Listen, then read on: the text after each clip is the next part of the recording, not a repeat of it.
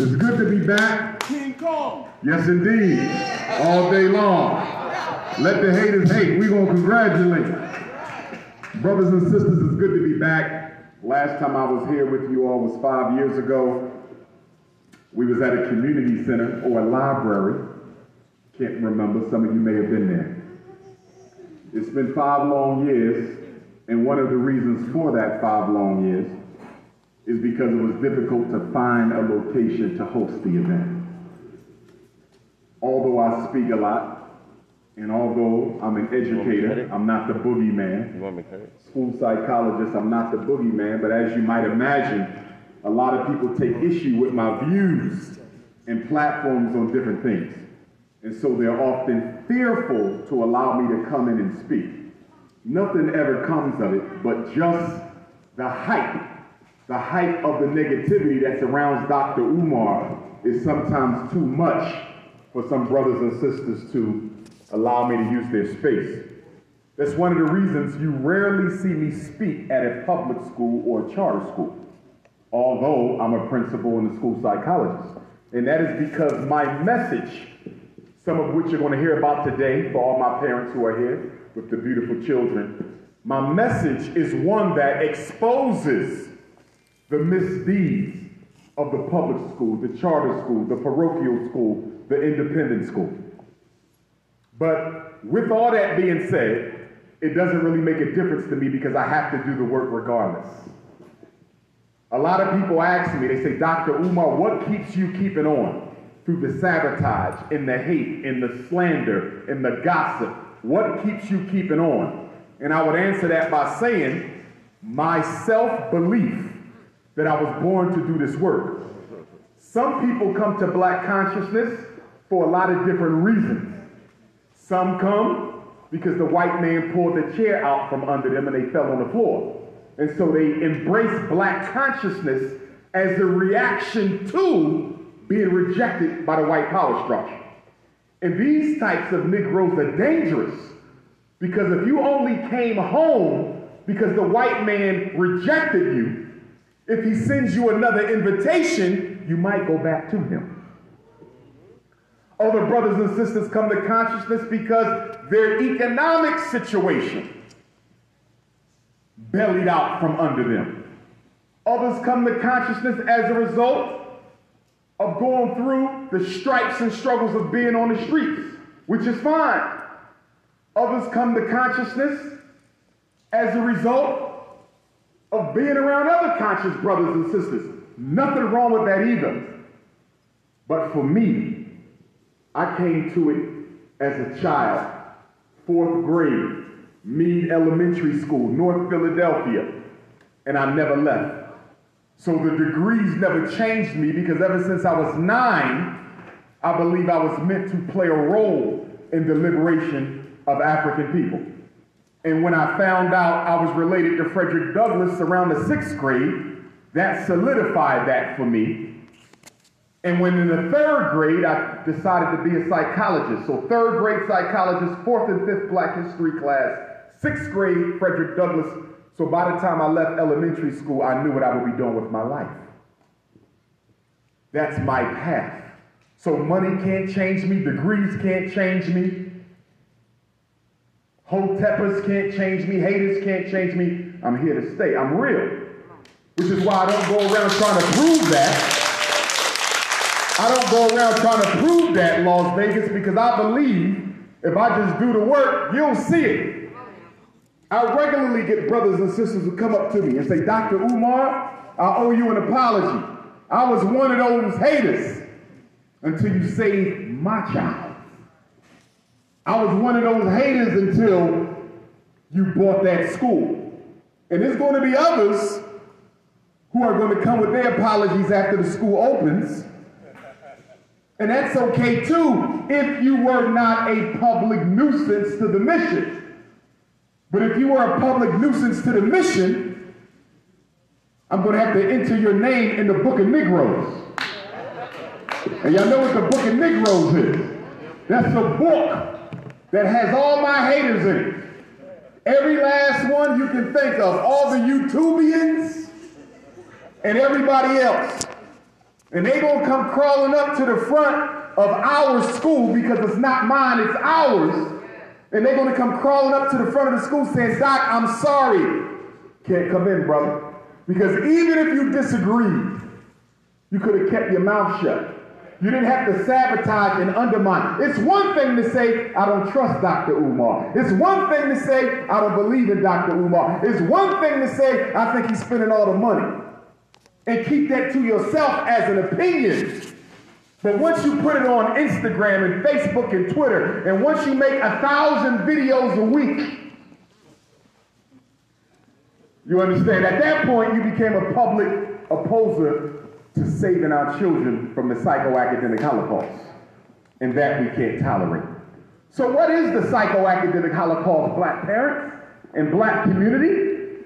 It's 6 stages that America created to destroy all masculine African children. The girls too, but mostly the boys. Stage 1, miseducation. It is intentional. It is not an accident. It is on purpose.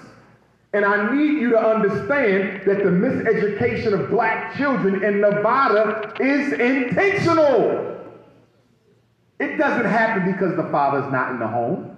It doesn't happen because he's in jail. It doesn't happen because the mother's not married. It doesn't happen because he likes basketball. It doesn't happen because he listens to gangster rap. It happens because the American white power structure cannot let the black boy compete equitably with the white one. It's about preserving white privilege. And because the miseducation of our children is about preserving white privilege, the schools have to fail. I need some water. Sister Freedom? Gotcha. The CIA didn't touch this water, right? It's the city that killed Tupac. I gotta be careful. I gotta be careful. A mic. All right. Is that an agent device?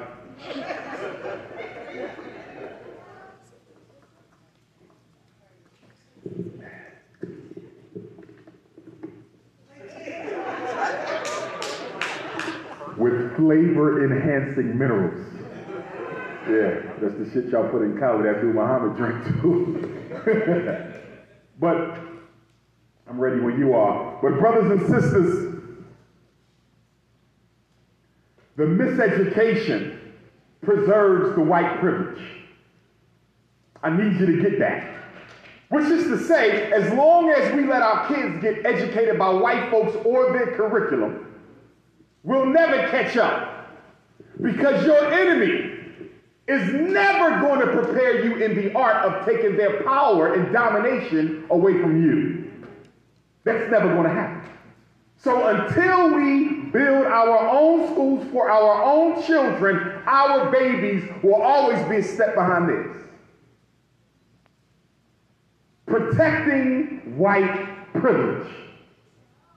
That's why 90% of America's teachers are white women. The white woman plays a very important role in the destruction of black male masculinity because her job is to psychologically disarm the victim.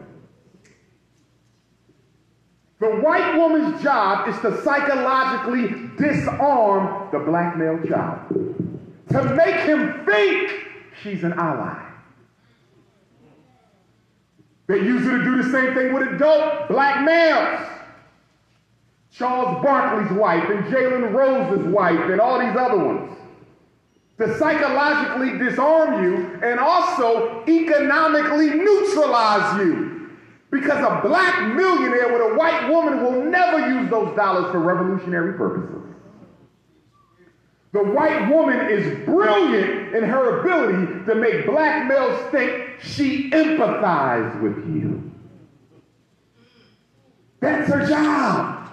And the white male does the same thing with the black female. He gets inside the mind of the black woman and make you think he really cares about you. It's the same man that been raping your grandmother for 4 centuries, but all of a sudden, he cares about you. But you notice they only care up until a point. Because when that police officer shot Ma'Khia Bryant 4 times in the chest, the white man didn't show that compassion. He only shows it when he's in a one-on-one situation with you.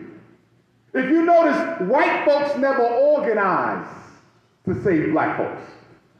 They only verbally empathize with black folks. And this is why Negroes love to come and tell Dr. Umar, I know some good white people who speak up against what happens to us. But can you show me some who do something about it? It's not the words. It's the actions. We get brainwashed because a white person will come here and give you 2 hours of white supremacy and say, I understand black folks, and then drive his privileged white ass back home to a gated community in the suburb, and if he sees anything black outside of his house at night, won't hesitate to dial 911 12 hours after he told you how much he loves black folks. White people are masters of mental manipulation, but let me not give them too much credit. Let me not give your oppressor too much credit, because if you were not still in love with him, it would be difficult for him to manipulate you. It is your desire to be accepted by your oppressor that makes it difficult for you to do anything about the oppression. So let's get back to these 6 stages in the psychoacademic Holocaust. So they miseducate the black kids on purpose. The white woman's job, psychological disarmament. And then after they miseducate the black kids, they then come with the special education. Now, black parents, I'm a little angry at you guys. I've been looking at some of the Las Vegas special ed numbers, and they're very high for black children. You parents in here are screwing up by letting these white folks evaluate our children. Stop doing it. White people have no business evaluating black folks. You take your child to a white psychologist to solve problems that white people created. How does that happen? How does that work? The psychologist can't cure you or save you because the diagnosis is racism. You're angry, why? Because of racism. You went to jail, why? Because of a lack of opportunities, racism. You don't have a man in the house, why? Because America's war against black masculinity, racism. Is the psychologist going to do anything about that? Hell no. In fact, psychology helped to create racism. It was the psychologists who invented segregation, who invented white genetic superiority, African inferiority. The word eugenics is a psychology concept. The word special ed is a psychology concept. They invented it. How the hell are they going to take it back? Special ed, invented by an act of U.S. Congress, 1975. Public Law 94-142, the Education for All Handicapped Children Act. The Education for All Handicapped Children Act. Why did they give us special ed in 75? Because of Brown versus Board in 54. That said you can't use race as a factor in the schools no more. So white folks lost their mind. And from 1954 to 1974, we saw the largest growth in independent private schools in American history. You know why? The minute they said they had to desegregate, white folks pulled their kids out and opened their own schools. The private school industry was a result of school desegregation. And then what you do is you go chase the white folks out to the suburbs and pay $15,000 a year for your child to become a master of Christopher Columbus, Helen Keller, and Anne Frank. And then when your son wants a white girl for the prom, or your daughter wants blue contacts permanently, you call up Dr. Umar, what's wrong with my child? You, because you stuck them in a self-hate incubator. You stuck your child in a self-hate incubator for 12 years, 6 years, 4 years. and wonder why they came out wanting to be white. Because the purpose of education is to deify European culture and thought. The purpose of education is to deify European culture and thought. They don't teach our kids how to think. They teach them how to worship white people. Show me a school in Las Vegas that doesn't teach black kids how to worship white people. Even the Afrocentric schools are teaching them how to worship white people. You got a whole army of black teachers with dashikis on with a blonde head full of weed. What the hell is that? And that's why at the Frederick Douglass and Marcus Garvey Academy, ladies, gentlemen too, because I heard the brothers wear gold out here too in their head. I'm picking with you. You cannot work at that school with a weave or a perm or European hair color. We will not tolerate it. 100% unapologetically African Academy. Because before you can change anything else about the black child or mind, you have to change the way they think about themselves. Michelle Obama, Condoleezza Rice, these are good examples of black women, well-educated, successful according to European standards, a total failure by African cultural standards. If you don't love yourself, you have been miseducated. I don't care how much money you make. Kamala Harris got on TV last week and said America is in a racist country. And this is who y'all broke y'all necks in November to go vote. You were standing up in a hot Nevada sun, 300 degrees. We want Senator Kamala. Throat was dry, funky, deodorant and ran down. I'm exercising my right to vote. Negroes love to tell you how much they exercise in their right to vote. That's my right to vote. Okay, but why haven't you exercised your right to build your children their own schools yet? Yeah. Why haven't you exercised your right to build a black hospital in Nevada? Why haven't you exercised your right to build a black bank, a black supermarket, a black shipping line, a black manufacturing industry? What about those rights? You know why we love to vote? It requires no sacrifice of time or money. You know why you like to pray? It requires no sacrifice of time or money. You know why you like to march or protest? It requires almost no sacrifice of time and no sacrifice of money.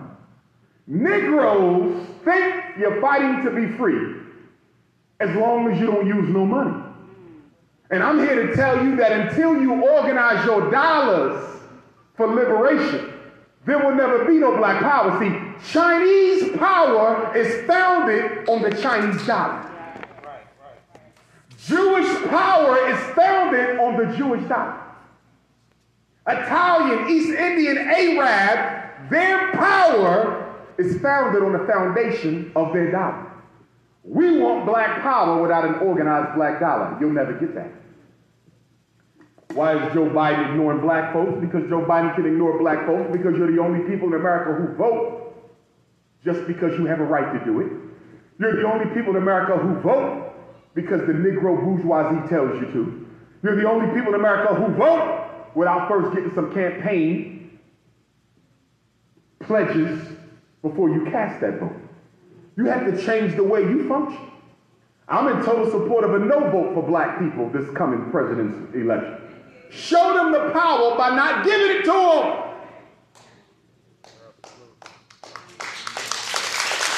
He's talking about my ancestors died for me to vote. That's a lie. They didn't die for you to vote. They died for you to get free. Voting was the strategy and tactic in their lifetime that they felt would most likely lead to the freedom. Stop confusing goals with tactics. Nonviolence for Dr. King was a tactic. By any means necessary for Malcolm was a tactic. You don't predetermine tactics. Tactics are determined based upon the circumstances of the battlefield. If being nonviolent going to win us something, we'll be nonviolent. If being violent is going to win us something, we'll be violent. Stop making tactics the goals. The goals have nothing to do with the tactics. The goal is liberation. But let's be honest, most black people don't really want to be free because freedom requires responsibility. Black men, we really got to ask ourselves collectively, are we ready for the white man to take back his welfare, his Section 8 housing, his food stamps, his medical care? Because the white man can roll up on us at any minute and say, black man, you say, we are undermining your masculinity by giving your woman all these free handouts. We're going to take them back and leave the hood. And that means we as black men got to step up and fulfill what the white man took away. We got to be willing to do that. But let us be honest. If the white man left Las Vegas today, a group of Negroes will go get him and bring him back tomorrow. That's how much we love white folks. We are in love with white people. Oh, yes, we are. Are you aware we're the only people in the world who got freedom without fighting their oppressor to get it?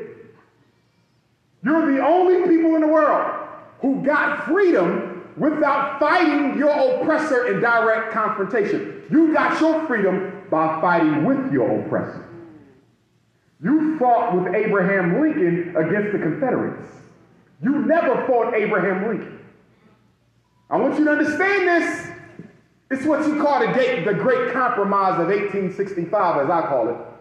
When those 204,000 black men who fought in the Civil War, in that one black female general, the only woman in American history to lead troops in the battle, Queen Mother Harriet Tubman.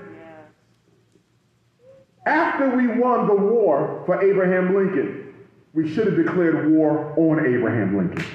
Are y'all following me?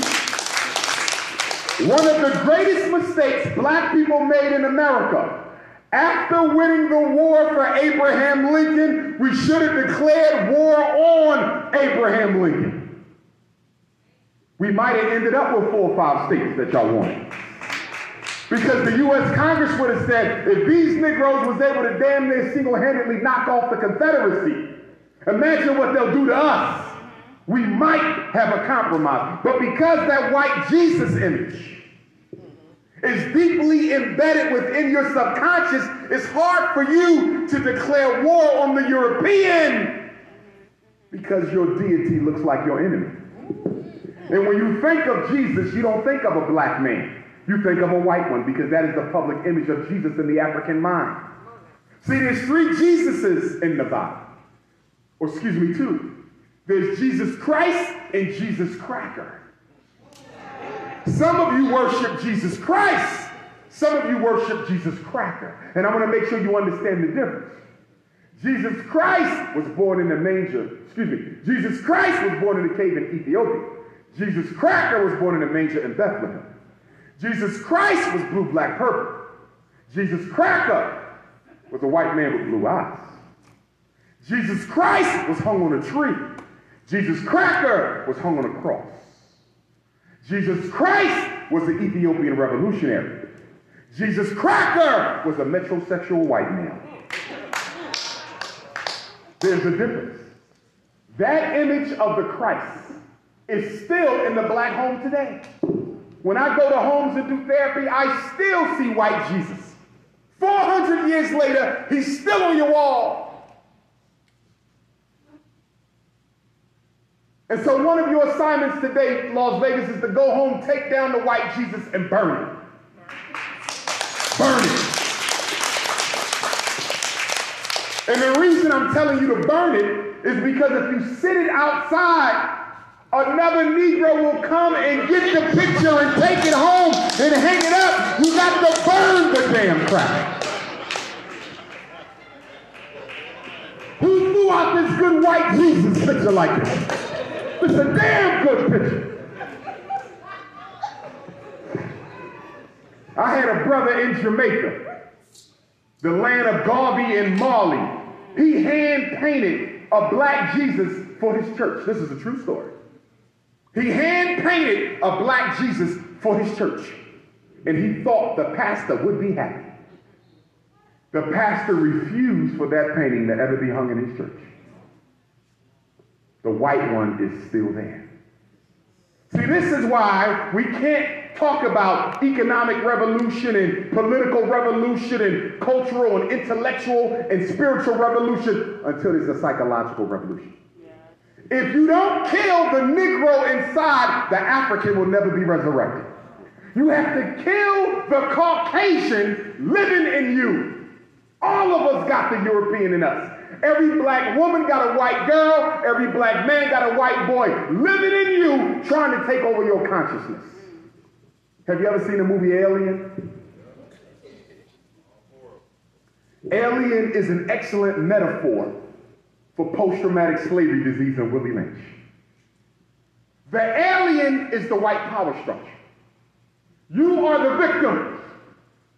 And what does the alien do? It goes looks for people, snatches them up, and then plants the seed inside. That's the Willie Lynch. And that seed sits there, and you can't tell that the Willie Lynch is in the Negro at first, King. We still look like regular black folks. And then one day you wake up and the damn cracker busts out your ass. Y'all know what I'm talking about. You was going fine.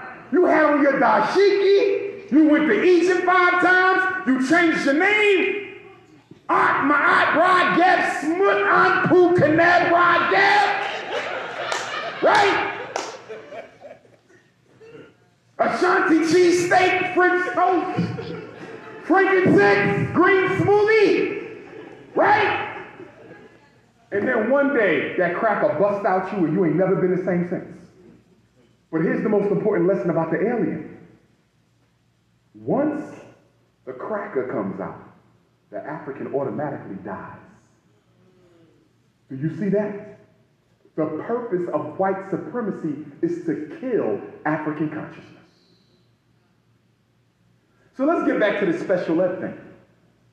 All my parents in here, I want to give you 10 rules for the schools. And of course, you're going to get my book today so you can get all the other rules that you need. 550 pages. You're going to be reading all summer long.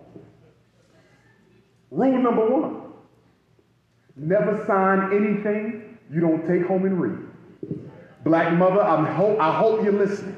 You have a bad habit of signing any paperwork that the school throws in your face. Stop doing it. The schools depend on black parents to not care enough to read. Don't sign it unless you take it home. And if they tell you we need it today because we're up against the deadline, you tell them that's your fault. If you needed this today, I should have had it last week. This is going home. I'm going to review it with my child's mother, my child's father, my parents.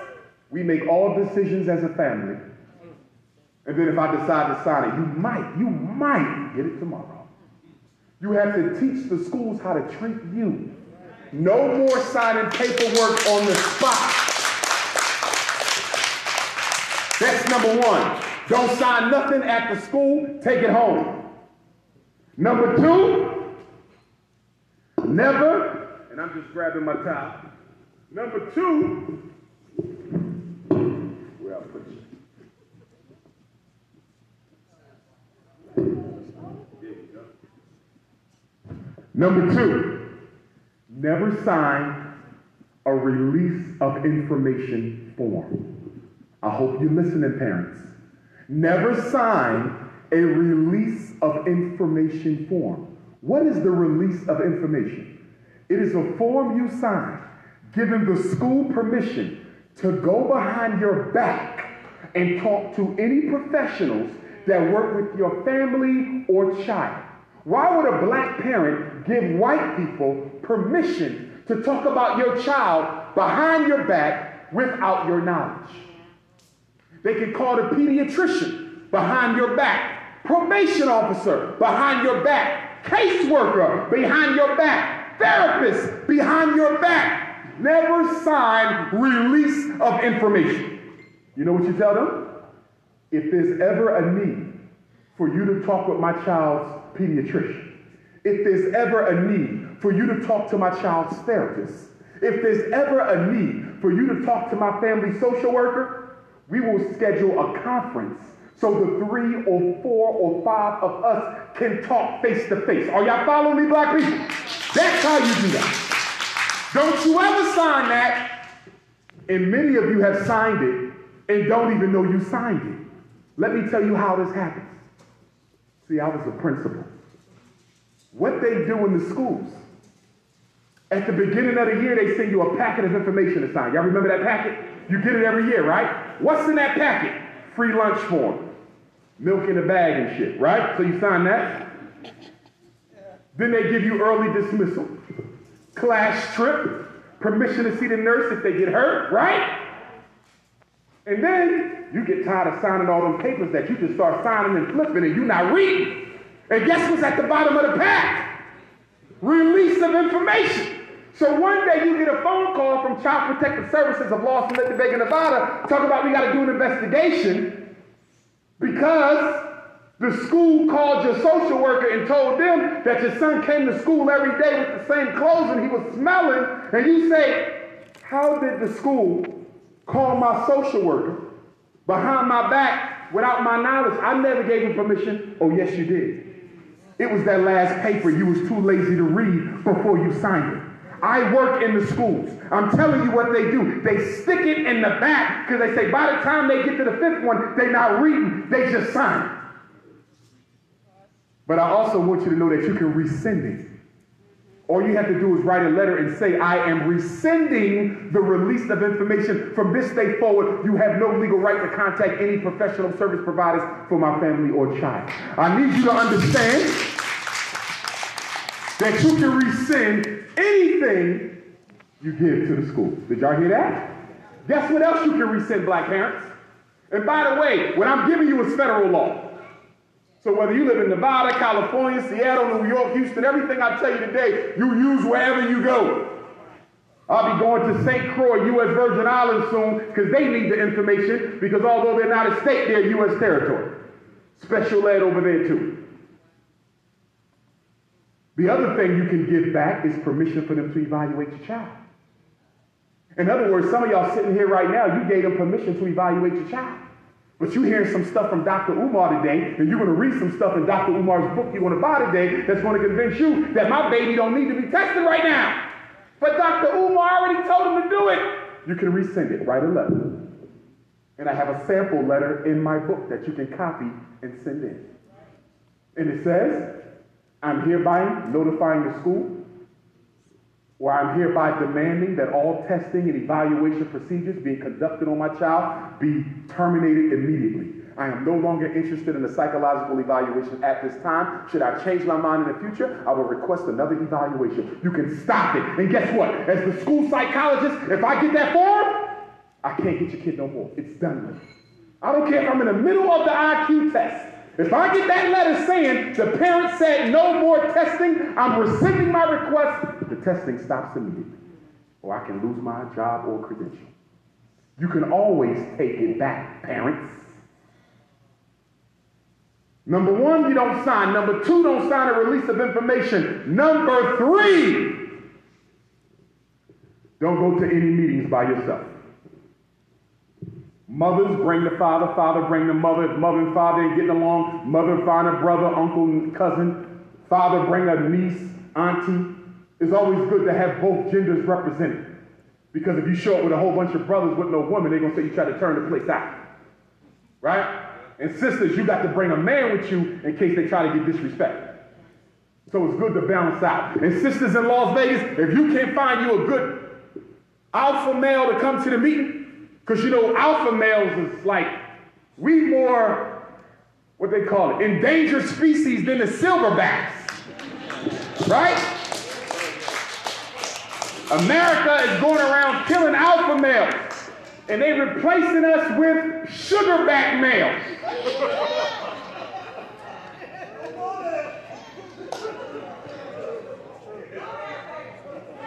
No, I will never disrespect the homosexual brothers, bisexual, queer, transgender, but I reserve the right to disagree with the lifestyle. And the reason I reserve the right to disagree with the lifestyle is because there's no way you can be for the black family and support behavior that kills off the black family. Do you understand? I do not hate you.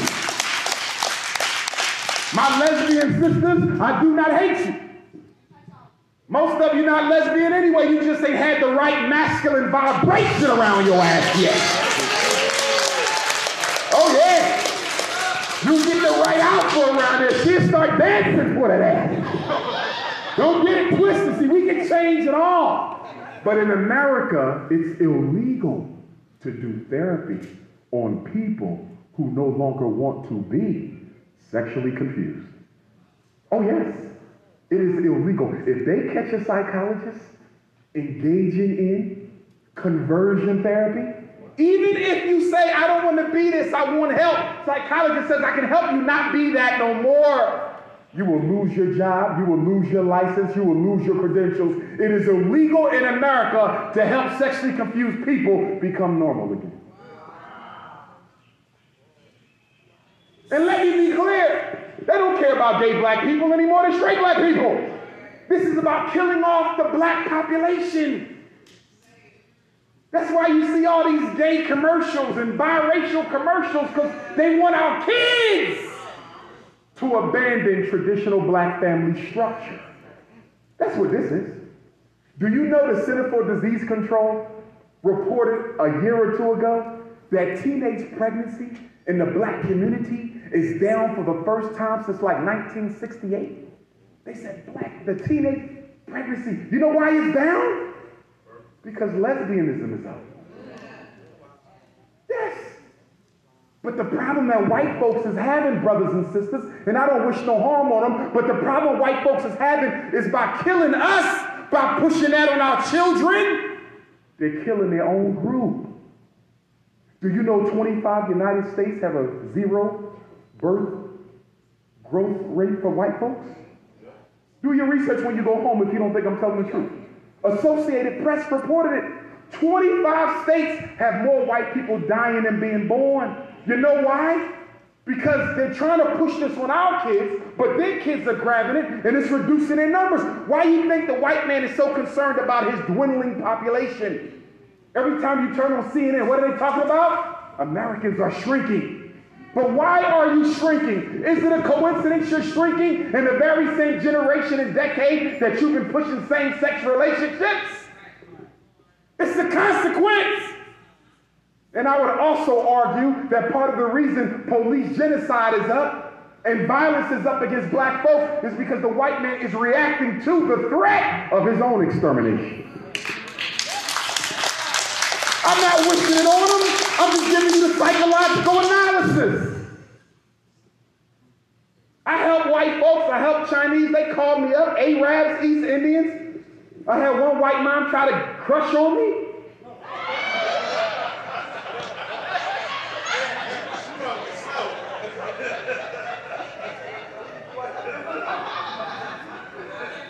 I'm not interested in that. I don't want to eat mayonnaise and cheese for the rest of my damn life. I like a little paprika and church crumbs on my weed.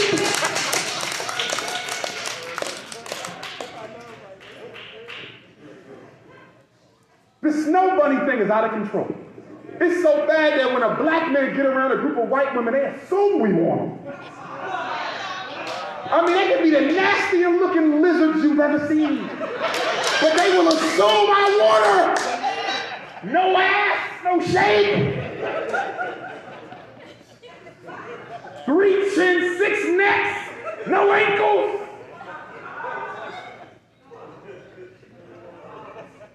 I don't want you.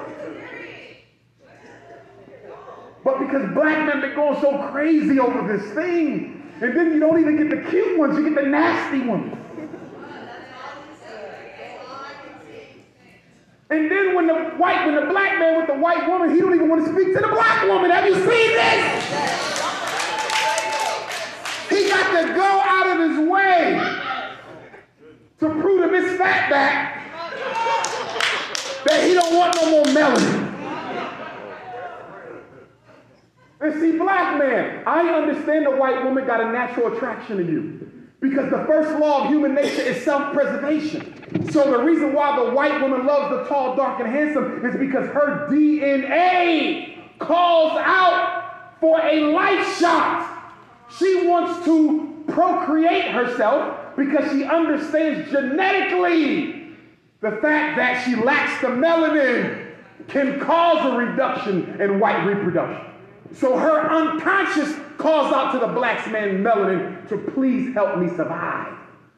The white woman's attraction for the black man is an unconscious genetic love and quest for survival. So I know why the white woman is attracted to me. Because the white male does not guarantee her survival because he's just as recessive as she is. So she'd rather have the mixed race African child than no child at all. And let us be clear. White women aren't only having 1 or 2 babies because they just sophisticated. And no, they're not able to conceive at the rate black women can. Read the old medical studies, not the new ones. Go back to the 60s and 50s and 70s where they said it in their own paperwork. She's not as fertile. That's why she takes fertility drugs. You see them on CNN once a year. 15 bald-headed white babies all born at once.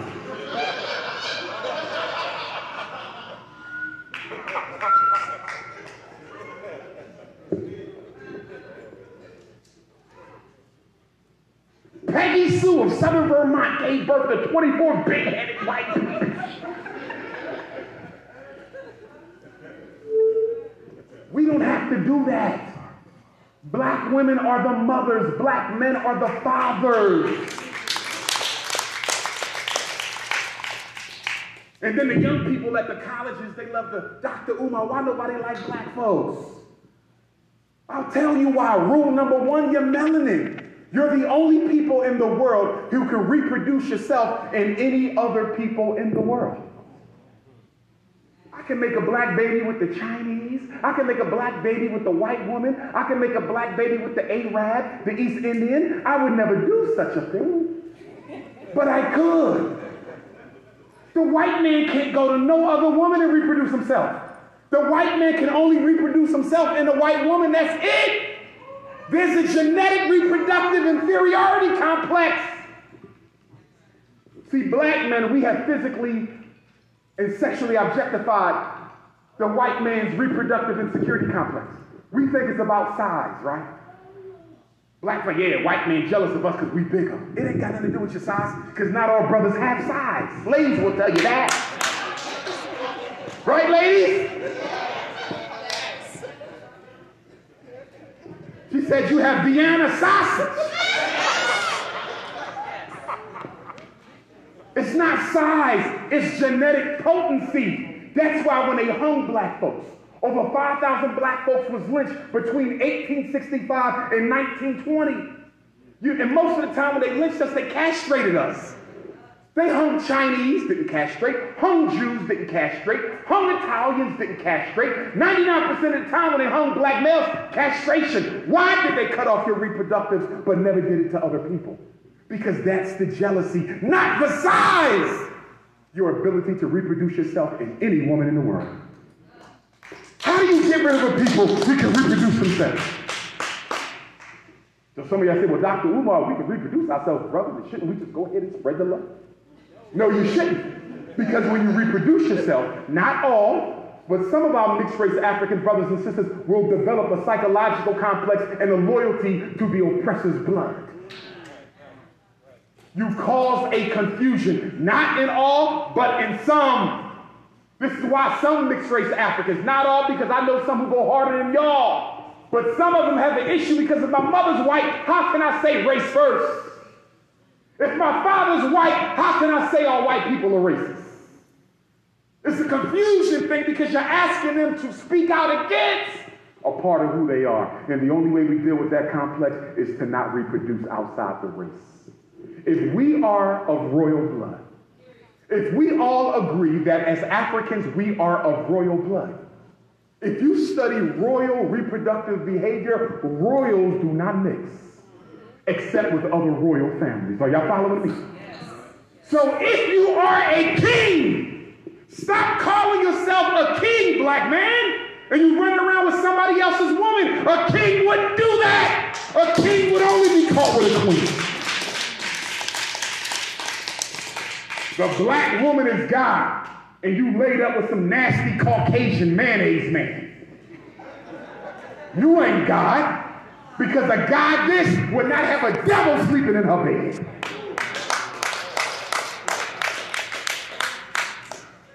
Rule number 4. Never go to the meetings by yourself is rule number 3. Black men, I need black men to honor that. Why do I need black men to honor that? Because when black men go to the school by yourself and you start checking them white teachers, they're going to exaggerate and say you threatened them. And you're going to get a restraining order and you'll never be allowed to go into that school again. So brothers, always take a sister with you to mellow out the energy. And black woman, if you can't find no alpha males, go to the corner and get a couple corner boys to go in that meeting with you.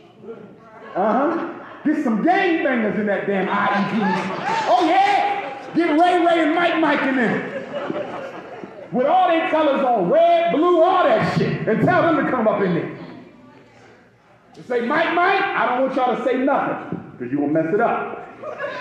Just stand there, look as gangster as you can look, smelling like weed, Red Bull, 40 ounce. I don't give a shot. And the minute the white folks start talking about my son needs some Adderall or some Ritalin or some Concerta or some Metadate or some Cycler or some Risperdal or some Prozac or some Paxil, soon when they start pushing the mess, I want you to bang your fist on the table one time and all y'all gonna open your eyes real wide and give them the gangster look. It won't be no more ADHD.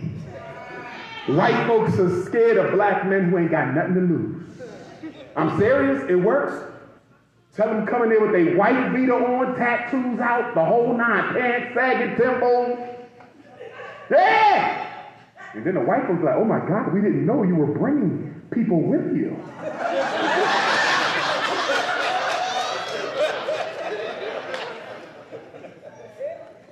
Oh yeah. If they got 4 or 5 people in the meeting, you should have 4 or 5 people in the meeting.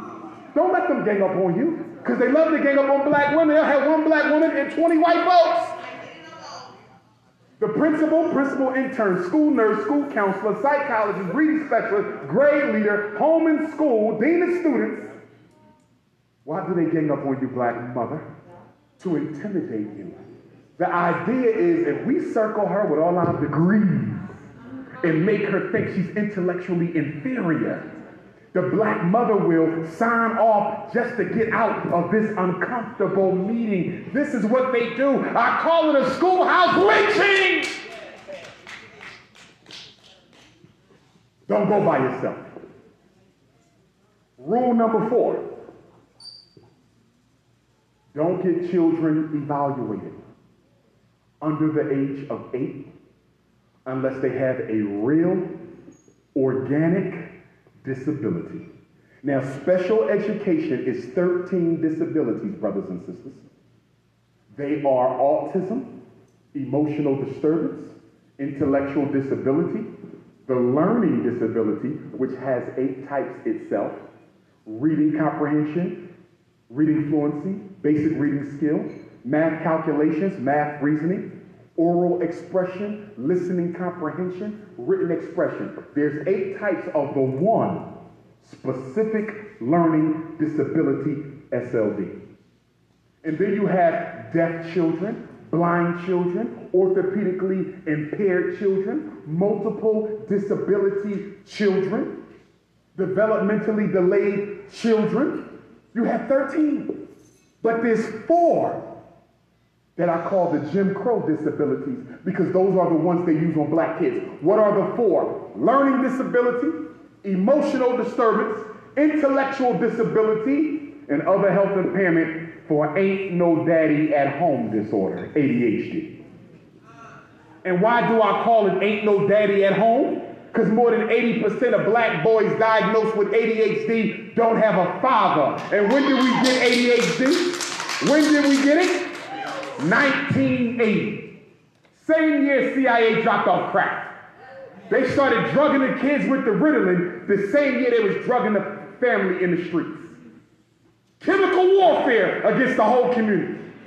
They was locking up black men, leaving the mothers at home. The discipline wasn't there. The emotional nurturance wasn't there because the mother couldn't do it all by herself, understandably. So they made a disability up out of thin air to make $30 billion a year off black folks. They are making a killing on Wall Street because you keep on letting white folks convince you to take your child to the psychiatrist for crack. And let us be clear, Ritalin is crack. Metadate is crack. Cycler is crack. Adderall is crack. These drugs are one molecule, most of them away from crack cocaine. So you mean to tell me your son's father in jail for selling crack, but it's okay to give it to his son? Look at the hypocrisy! I got a letter in the mail from the Attorney General of Pennsylvania. As soon as that book came out, 2 weeks before the book came out, I got a letter from the Attorney General telling me we're going to take your credentials away from you if you don't stop Pennsylvania, if you don't stop engaging in bigoted speech. This is what they told me. So I'm going to write them back. And I'm going to say, do whatever you want, because the best slave is a freed slave cracker. So if you want to free me, take the chains off, devil! I'm going to keep teaching and doing what I'm doing. See, the reason I'm the only school psychologist you know who teaches this is because most black psychologists get paid from the system. They will never. I should have not been the first psychologist to tell you that special ed was a money hustle. I'm the first one to tell you that all these black psychologists, nobody ever told the black community that special ed is a business. Yes. What do you mean, Dr. Johnson? It's a business. I mean that if I evaluate one of these babies and I say they have an intellectual disability or autism, or if I say they have an ADHD problem or learning problem, or they needed some speech therapy, their name goes into a computer. And it goes to the State Department of Education for Nevada. And by the end of the month, after I give them an IEP, a welfare check will be sent to the school for that child. Oh, yes. Oh, yes. You don't believe me? Do yourself a little homework. Call your State Department of Education, Bureau of Special Ed, and ask them, what is the special ed subsidy for children in Las Vegas? And see if it don't blow your mind. In Philadelphia, the special ed kids get an extra $20,000. Oh yeah, this is money. Yes. Ain't nobody think about your child. And what bothers me, most black kids in special ed for the what? Learning disability. Most kids in Nevada, black, in special ed are there for the learning disability. Reading and math, because you know black kids are allergic to books and shit. Have you noticed? They get measles. You take a book out, they get the flu. Have you seen that? And don't open up a math workbook. They get COVID, bronchitis, measles. And why are black kids allergic to reading and math? Because parents have allowed your child to get addicted to video games and social network. So in your house, there's no books. I'm willing to bet if I go into half the homes of you in here and half the homes of black folks in Las Vegas in the community, I'm willing to bet in at least half those houses, I will not find a dictionary. I will not find a thesaurus. I will not find a complete set of encyclopedia A to Z. I bet you. I bet you I know, because I do mobile therapy. And the first thing I do when I go into a child's home is look for reading material, and there is none. Whole bunch of Jordans, whole bunch of video games, iPads, laptops, big screen TVs. There's nothing worse than when I go into a home for therapy and there's no reading material, but they got a big screen TV. And the screen's so damn big that it's bigger than the wall that it's on. So they had to counterclock the shit. Y'all know the purity ghetto. Why the hell did you get a smaller screen? The screen bigger than the damn wall, so you gotta look at TV this way. Because they needed 4 more inches. Had to take the white Jesus off and move him over here. And then people get mad at me for saying I want a residential school where the parents can't come but once in a while. You're damn right I want a residential school where parents can come once in a while, because with all due respect, the parents are the problem. And that's not just true for black folks, it's true for everybody, but we're talking about ourselves. In fact, there's some child psychologists who would argue there's no need to do therapy with kids. It's a waste of time, because if you don't change the way the parents interact with the kids, you'll never alleviate the child's problem. Which is why if I was in charge, we wouldn't diagnose kids, we diagnose the homes they come from. Why are y'all so quick to get them tested? Y'all so quick? Why is a first grader being tested for reading problems? Why is the kindergartner being tested for ADHD? Can you prove ADHD? No. Can you prove a reading disability? No. Is there a blood test for a reading disability? Is there an X-ray? Where is the reading disability located? Can somebody tell me? Is it in the back? Maybe it's up here. Where the reading disability? Is it over here? Is it the third eye? Where is the reading disability in the brain? Can you see it anywhere? What about emotional disturbance? Where is the ED at? Is it in the front? Is it in the side? Is it in the hippocampus? Where is it at? Is it in the prefrontal? Can somebody show me where the ED? You can't. You know why? Because it's not a fact. It's an idea. It's an opinion. It's a hypothesis. If your child got an IEP right now for reading or math, show me, prove to me that he really got it. He ain't got it. You know what he got? Not a learning disability, but a lazy disability. 90% of all children of every race that I've ever tested didn't have a learning disability. They had a lazy disability. It's not that he couldn't learn how to read. He didn't want to. It's not that your daughter don't know how to do fractions. She don't want to, because she gonna be the next Nicki and Cardi.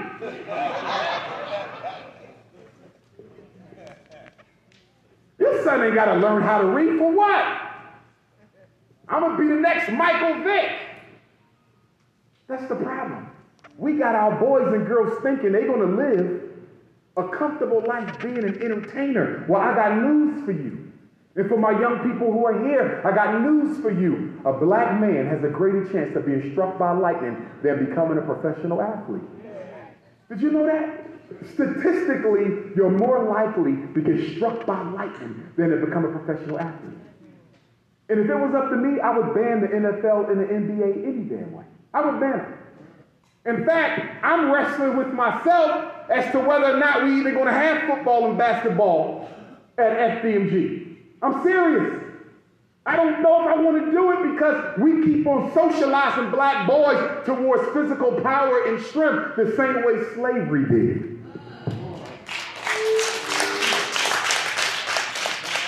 LeBron James's worth, who I respect, LeBron James's worth is calculated the same way your great-great-great-grandfather's worth was calculated on the plantation. The only difference between LeBron James and your great-great-great-great-grandfather in Mississippi or Alabama is LeBron gets a subsidy. Your grandfather did.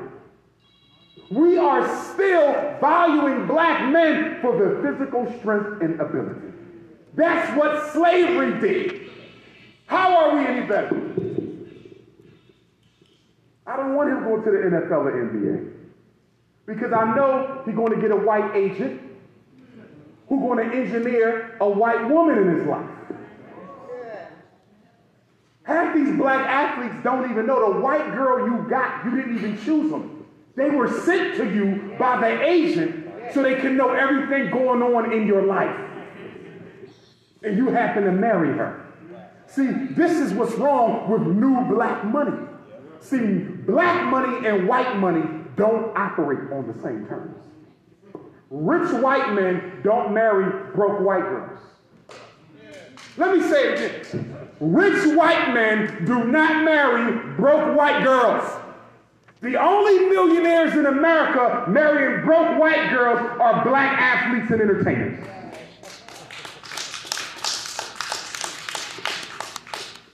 In other words, the only white woman you are allowed to have are the white women that other black men don't want. Excuse me. The white women that other white men don't want. You get the leftovers. You don't marry into royalty. You marry the broke. There's nothing against the white woman. If she can find her a dumb coon worth $20 million that she can spend a few years with and then divorce him and take half of everything he got, why not? I love Kanye West. He's coonish, but he needs some therapy. But I know Kim didn't have 3, 4, 5 babies just to have them. She knew what she was doing. Even if we got a prenup, the fact I got a half dozen of your black babies, are y'all following me? It's going to dictate I get a chunk of that. And then what did the white man do to help Kim Kardashian out? As soon as they filed for divorce, they start putting Kanye West's net worth all over the news. Did y'all see that? They want to make sure Kim know how much he got. Kanye West is one of the 3 richest black men in America. Why did that come out right after she filed for divorce? So she can get it all. Kim, he hiding some stuff. Make sure you get that easy money. And I don't think Kanye a bad dude. I just think after he lost his significant other, he never got the help that he needed because he's in the upper echelon. I don't know if Kanye got anybody around him who genuinely cares about Kanye. Are y'all following me? Because I don't think he's a bad person. I can tell he loves people. He's a good brother. But he ain't got no consciousness. I wish I could spend a day with Kanye. Sit your ass down. No more white girls. That's the first rule. Go back to Chicago and find one of them sisters who held you down when you was broke and make them the new white. No more devils in your bedroom. I do not think Kanye is bad. So let's this. Next rule, number 5. Let's stay with this eval for a minute. Don't get the kids evaluated under the age of 7 because you can't prove it. Furthermore, if you put your baby in special ed at such a young age, if you find out later they didn't have the problem, you still have a problem because now the child has identified with the disability. Are y'all following me? So my next rule, rule number 6, never tell the children that they have a disability. I'm going to say it again. Why would you tell a 5-year-old you have ADHD? Why would you tell a 6-year-old you have autism? Why would you tell a 7-year-old you have a reading disability?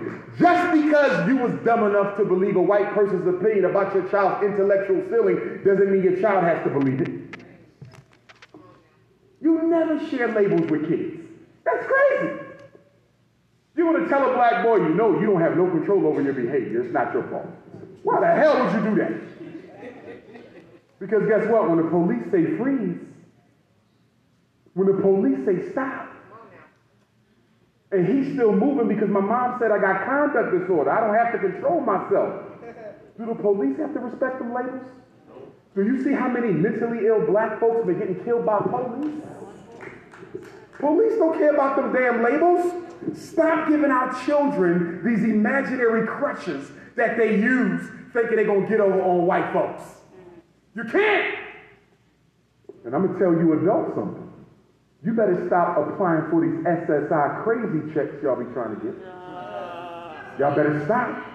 And the reason I'm telling you that under these new gun laws that Biden is proposing, if you have been determined to be psychologically unhealthy, or if you take psychiatric medication, or in many states, if you have a marijuana card, you cannot carry a firearm. Did y'all hear that? Oh, yes.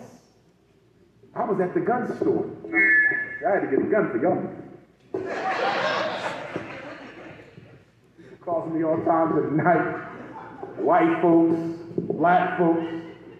I'm at the gun store, and the customer he said, do you have a marijuana card? He said, yeah. He said, you can't get no license to carry. Now, what you mean?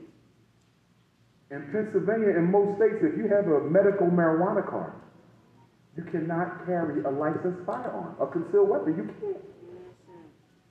Some of y'all getting the SSI check for schizophrenia where you fake the schizophrenia. right? You mentally unstable for $600 a month and shit. Y'all know what I'm talking about. You will not be able to carry a gun. Please understand the ramifications of these financial hustles that you're running. And some of y'all putting your children in harm's way because when they get 21, they won't be able to carry, because you let the white man diagnose them up, drug them up, and do everything else. He won't be able to carry a gun. This is what they do. They are disarming black folks with our own help. And don't give your guns away. Get more of them. I don't like the way America's going, and you got to be prepared. Start stocking up. I'm serious. Get you a knife, get you a bow and arrow, get you a damn slingshot. Get it all. I'm about to go get that damn archery thing too. I'm serious. These white folks is out here and they crazy, and we don't know when America's going to let them loose on the black community. I totally believe when they let the white folks overrun the Capitol building, I believe that was a test run for martial law. And I believe that was a potential alibi. So when the white folks overrun the black community, they can say, well, they overran the Capitol too, and we couldn't do nothing about it. That's right. That's right. Be careful, y'all. Be armed and be organized. Brothers and sisters, racism is our main problem. But black complicity is our second problem. And I need y'all to understand the rules of racism, and that is all white people are racist. All white people are racist. Every white person you know is a racist. There's no white person who is not a racist. Now, don't confuse me with saying every white person is a bigot or every white person hates black folks. Most of them do, but not every last one. Racism is not about hate. Racism is about power. You do not have to hate black people to be a racist. You just have to want to control black people's opportunities. Racism is not about how you feel. Racism is about what you want to control. And this is why some of you have a hard time understanding that your white coworkers and your white neighbors and your white sister-in-law and your white mother-in-law, they're racist too. All white people protected.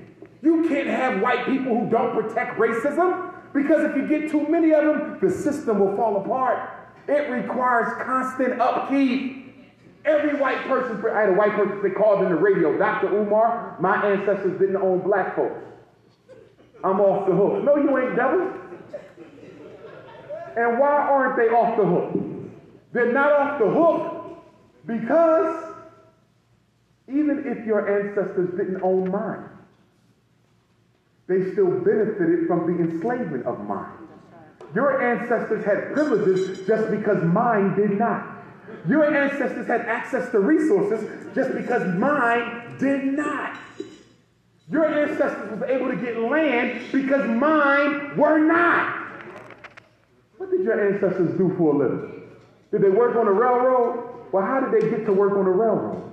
Because slavery had empowered the American economy so much that it made railroads necessary. What's your ancestor do? He was a seaman on a ship. Well, how did he end up being a seaman on the ship? Because slavery had so empowered the American economy that it created jobs for white folks on the open sea. Your father was a police officer. Why did he become a police officer? Because slavery demonized and criminalized all black folks, which gave jobs to white folks to patrol us.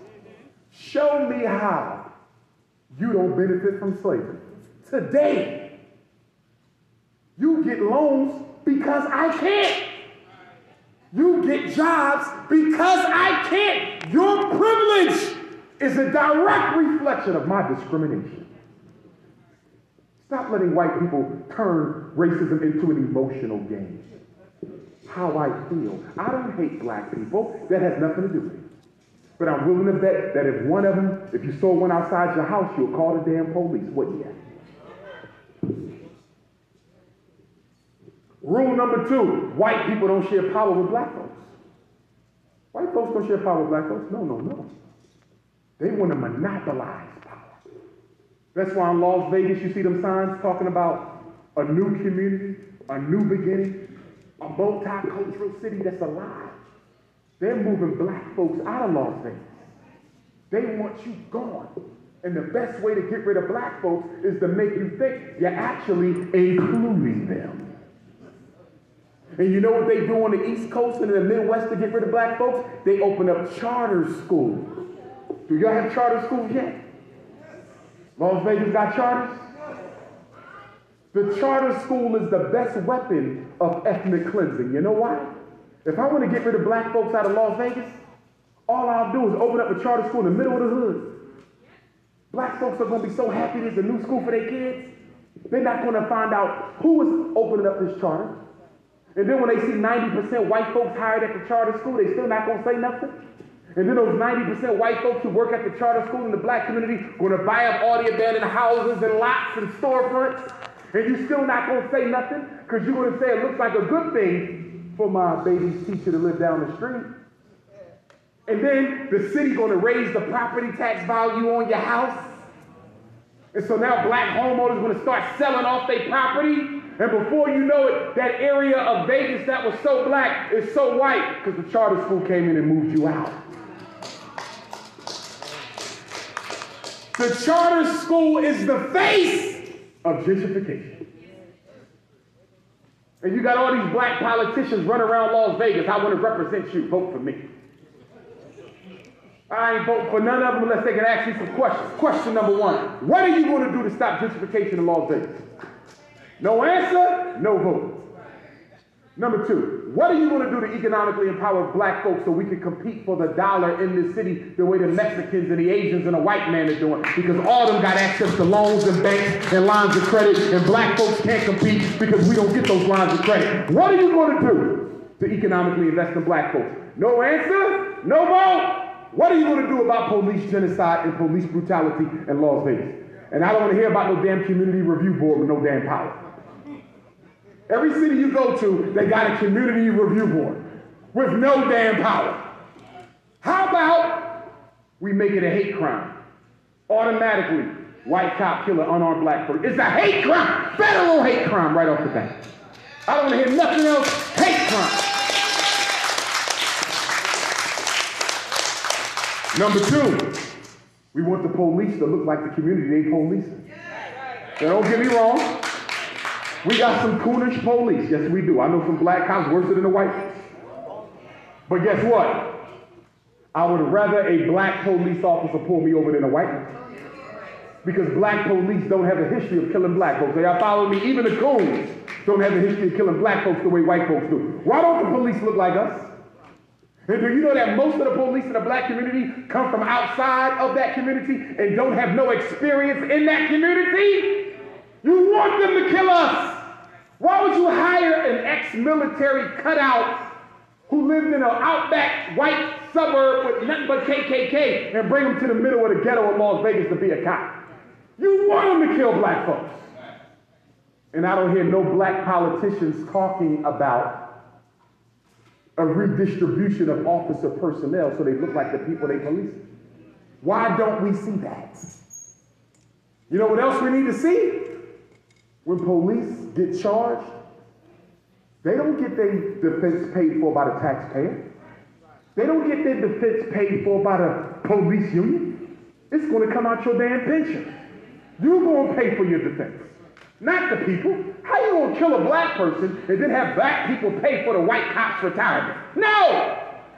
You lose your pension when you kill a black person. But ain't nobody talking about that. In the Congressional Black Caucus, what good are they? I'm trying to find out what they doing up there in Capitol Hill. You right down the street from the president, but you can't go have a conversation. You made black people vote this white man in.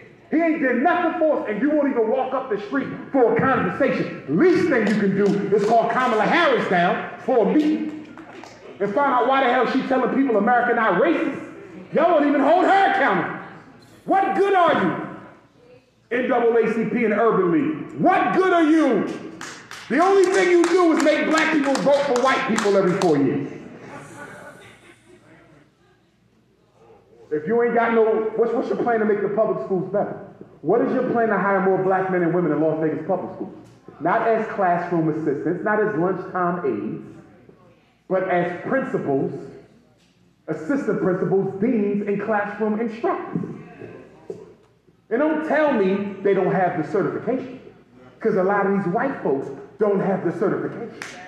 These white folks belong to Teach for America and all these other programs that will give them a job in the black ghetto without no credential. So don't tell me you can't do it for black folks, because you do it for white folks all the time. As I prepare to wrap up and take some questions. 6 years ago, we started raising money for a school. And I want to say thank you to Nevada, because we get a lot of donation checks from Las Vegas and Reno. I want to thank y'all. Because y'all always out here in the desert and shit with no water. And for you to have enough love to send me a check to the other side of the country when you got to drink out of a cactus, I love you. But I also want to say this. I want y'all to be there when we have the grand opening, because that's your school too. That school belongs to everybody who donated to it. Everybody who donated to it owns the Frederick Douglass and Marcus Garvey Academy. And I'm hoping, brothers and sisters, that we'll get the Marcus Garvey Elementary School completely renovated by the end of the summer. That's the goal. We close. We close.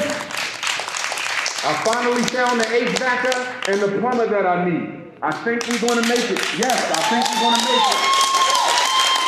I think we're going to make it. And you know the haters, they praying to the devil that I don't open that damn school. They on their knees to white Mary, Jesus, and Joseph. Don't let Ifatunde. Them niggas are scared. Could you imagine? They wait for that Instagram live for me to say the school. It's going to be LD. It's coming, brothers and sisters. And don't listen to the haters now. We got a beautiful campus. Yes. The schools are modern. They're in shape. They was just vandalized. The electric and the plumbing and the HVAC, but the school is good. Yes. So we want to get the Garvey building done and the Nat Turner gym done. And then once we get the Garvey side done, then we got to get the big school done, and that's the Frederick Douglass High School. And once we get the whole campus done, it will be the largest independent black school campus in America right now. No other independent school has the facilities that we got. Come on in, family, no problem. Yeah, we got a $300,000 tax bill that the white folks threw on us, hoping we can't pay it. But that's all right. I got to talk to them next week, and we're going to do a payment plan. We come too far to quit now. It's only hard because the universe want to make sure we really want this. See, black people need a victory. And the Frederick Douglass and Marcus Garvey Academy, it ain't everything, but it's something. And I need you to be able to walk into a space that you own, that you built with no white help and no white handout, and say we did this ourselves. We got to get back to depending on ourselves. It's going to be a school in the daytime, but it's going to be Black Wall Street at the nighttime. We're going to have, once a month, a black vendor market. We're going to open up the gymnasiums. And every black person with a business, on a rotating, the first weekend it'll be y'all, and the next weekend it'll be somebody else, and this will be a one-stop shop. So if you black and you want to buy nothing but black, you can come to one place and get everything black from one place. And then I want to have for all my alpha males in here, because I know we got this manosphere shit going on, this anti-black woman movement. But for black men who don't have a problem showing love and honor to our black women, I want to have a program where we honor and patronize the queens once a season. And so black women, you'll come to the school, and black men will give you a pedicure. And black men will give you a manicure. And then we're going to feed you all food cooked by black men. And then we're going to sing and play instruments. Everything will be nice and clean. Now, what you do after the event, that's not on FDMG. Okay? But we want to show that black people can be African again. And then I want to have an international conference for the black man where black men come together. No women around, just us to talk about us. And then a black women's conference. And then I want to have the black farmers conference and a black media conference and a black investment conference and a black art conference.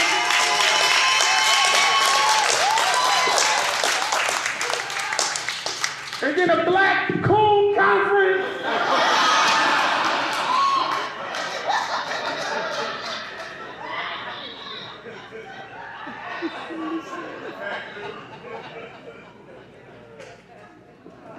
And if you got the snow bunny prices, we're going to have a snow bunny conference and heal a lot of Negroes who can't find a black woman. But I want it to be a place where you can always come and know it's going to be something positive going on for the family. So we got some more work to do, but I'm feeling better now than I felt in the 2 years since we bought the school. But here's what I want everybody to know. I believe we're going to cross the finish line this summer, but even if we don't, I like where we at. Everybody got criticism, but what are you building? All I see people building is more YouTube pages and more Instagram pages and more TikTok pages and Clubhouse. And I'm trying to find out how black folks got all these problems and you got so much time on your hands to spend on social media. We ain't got no schools, no banks, no distribution, no shipping, no factories, no hospitals, but you spend 5 hours on YouTube a day. 3 hours on TikTok. I got Negroes stalking me to get on Clubhouse. Dr. Johnson, if they could just hear your voice in our room. I'm not getting your damn room. There's coons in that room.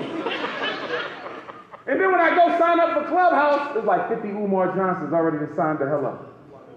People using my name. That's why I got to make sure y'all on my page. I got fake Instagram. I even got a fake Cash App.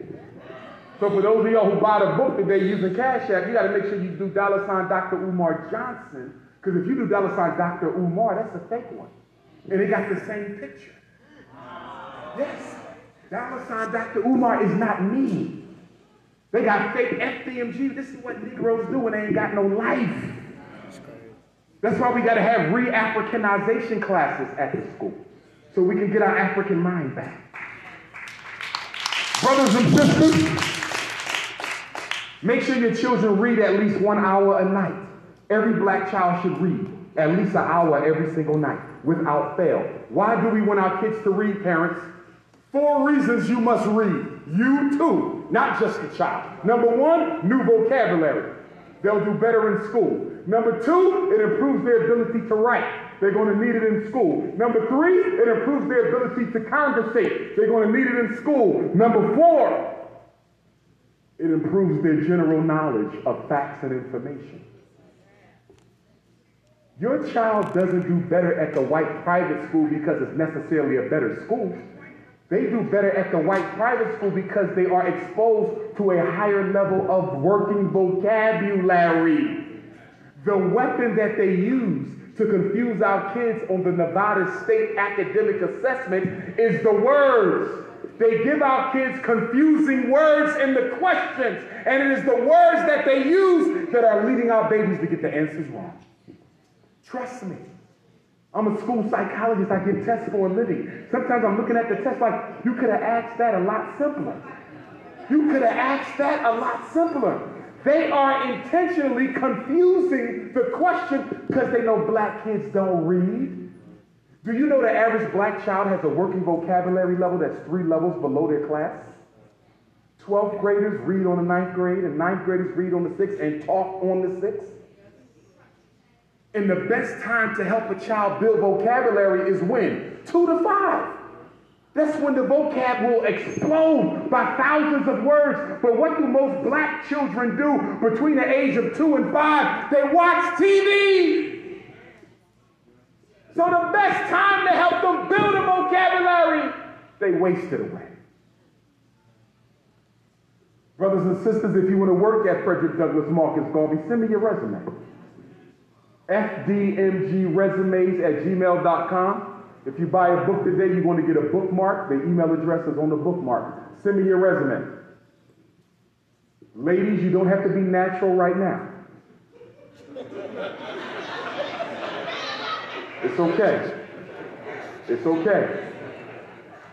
The school, if we get the school open this summer, we're going to open school next summer. Open the building this summer. Start the school for the kids next summer. So you got over 12 months to let your new growth come back.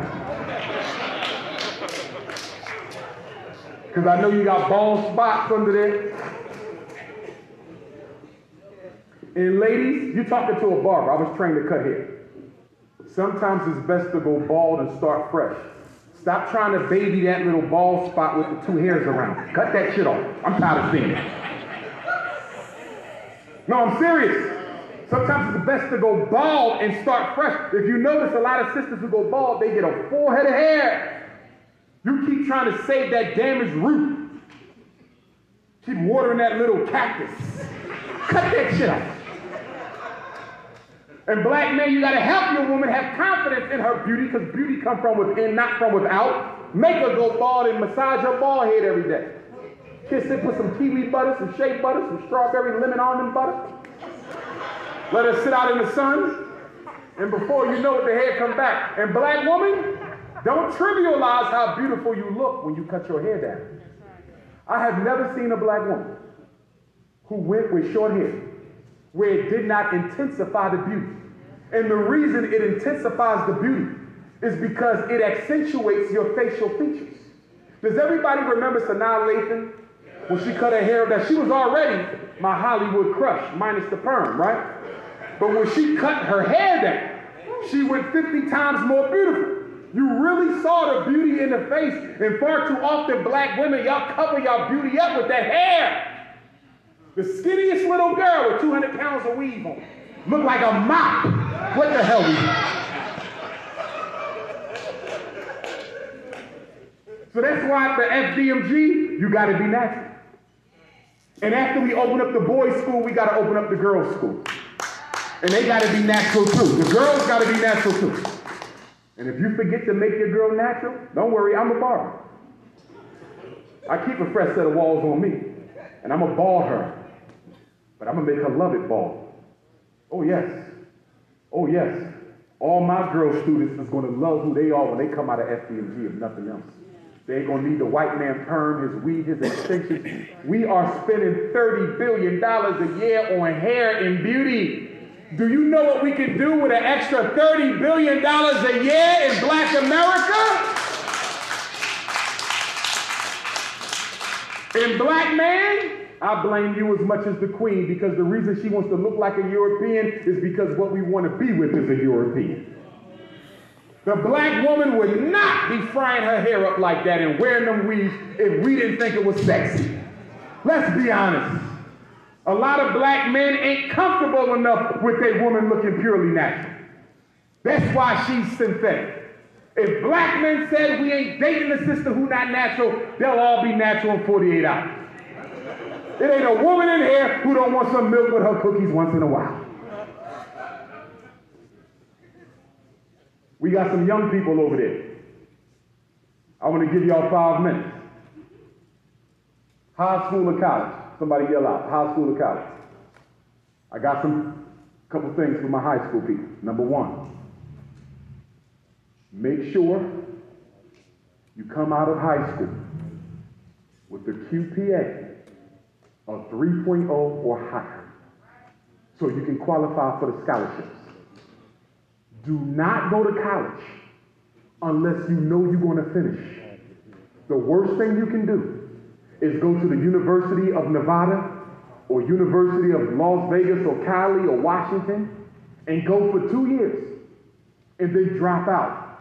Now you owe $40,000 to $60,000 a year and you don't even have a credential to help pay it off with. When you go to college, make sure you major in something that is financially relevant in the black community. Do not go to school. Do not go to college and choose a major that you can't earn with it. A degree in art and history. What do you want to do with a degree in art history? What do you want to do with a degree in grasshopper reproduction? Make sure the degree matters. And I'm going to tell you something else. Don't let the college try to trick you into choosing a different major. I'm going to tell you what they're going to do. Let's say you want to be pre-law or engineering. They're going to make you take a placement test. And they're going to come to you and they're going to say you didn't score high enough on your placement test. And because you didn't score high enough on your placement test, you can't be engineering. You can't be pre-law. And then they might say, maybe you want to be a social worker. Maybe you want to be a gym teacher. Now, there's nothing wrong with either of those. But that's not what you wanted. I would rather you drop out and tell them to rescind your loans or your scholarship money and find another school. Don't you dare let somebody put you into financial debt for a degree you don't even want. And I'm going to tell you also this. If you're going to go to college, get out in 4 years. Don't be no professional student. Don't be taking 5 and 7 and 9 and 12. You'll be a damn grandfather before you get your bachelor's. You go to college to finish, not to stay. And I'm going to tell you this. If you're not sure as to whether you want to go to college, go to trade school. Listen to me. I love what I do as a psychologist. But if I could do it over, I would have went to trade school first. I was in the barbering program in high school. The white folks made me drop out because they said, you're going to college, you need to get calculus and physics. I didn't even need it. They didn't know what the hell they was talking about. I should have stayed and had my barbering license, and I probably had barbering programs all over for the kids on top of this. So my point is, if you go to trade school, ladies and gentlemen, 2 years is all it takes. Become a licensed plumber, licensed electrician, licensed HVAC, licensed roofer, licensed welder, licensed auto mechanic. 2 years, and you now have a skill that can pay the bills. And then you can still go to college. You can still go to college after your 2-year trade certificate. But now, if you don't finish college, you have a license. And you can now go and work for yourself. Do you know what it costs us to get the electric fixed in our Garvey building? Just the Garvey building, not the Douglass. 10 classrooms, $250,000. The HVAC, the lowest quote I got was $250,000. The plumbing, $100,000. Guess how long it's going to take them to do the electric for $250,000?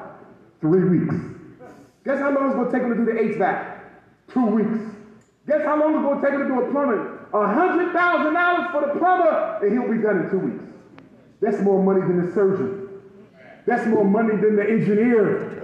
We have to stop telling our kids they got to go to college. Make them go to trade school first. If I could do it all over again, I would have got my barbering license. Consider trade school first. And to my ladies, whether you go to college or trade school, you're not going to fall in love. You're going to get your education. I have seen so many young sisters thirsty for that love, go to college to fall in love, get pregnant, and have to forfeit a 4-year scholarship. Please stay focused on the books. The boys will be there when you're done. Trust me. The last thing I want to say, don't go to no college or trade school that you have not physically visited. Don't you dare choose a school off the brochure. You have to go. Tell your mothers and fathers, listen, mommy and daddy, I know you don't want to fly me to Spelman or Morehouse. I know you don't want to fly me to Harvard or Princeton. I know you don't want to fly me to Norfolk State or Howard. I know you don't want to fly me to South Carolina State. I understand that. But if I don't get to see what this school is really like in person, and you pay $30,000 for my first year at college, and I get there and don't like it, you just lost $30,000 that you got to pay back. Flying to Atlanta might be a $500 ticket, but it's a whole lot cheaper than $30,000. Make sure you visit the school. Now, when you apply to college, they're going to want 5 things, college or trade school. Dr. Umar wants you to apply to at least 16 colleges. 4, 8, 12, 16, and I'm going to break them down. 4 schools you're going to apply to are local, right here in Nevada. I don't want you to go to school in Nevada. I want you to get away from all the distractions in your life. Parents, siblings, boyfriends and girlfriends, I want you at least 2 hours away so you can focus. But the reason I want you to apply to 4 schools in Nevada is if you don't get accepted outside of Nevada, you can still get started on time. 4 local schools. Then I want you to apply to 4 of your dream schools. These are the big schools that you always wanted to go to because you might get lucky and get a scholarship. And then I want you to apply to 8 schools that are outside of the state of Nevada, but whose application requirements you meet. If they want a 3.5, you got a 3.5. If they want 3 credits of science, you got 3 credits of science. If they want 1 credit of a foreign language, you got 1 credit of a foreign language. 8 schools that you meet criteria for. 4 schools in Nevada, 4 schools, your dream schools, and I'm going to give you 4 more. I'm going to give you 4 more for a total of 20. Your last 4 are going to be schools in the middle of nowhere. All white folks. Why do I want you to apply? Why does Dr. Umar want you to apply to schools that ain't got no black people on campus? You know why? Because it increases your chances of getting in and getting a full scholarship. Are y'all following me? Your child might not want to go to University of South Dakota.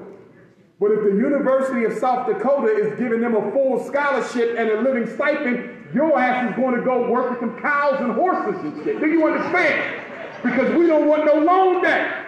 And I'm telling every black parent in here right now, you are out of your mind if your child gets a full scholarship and you let them turn it down because the school ain't cool enough.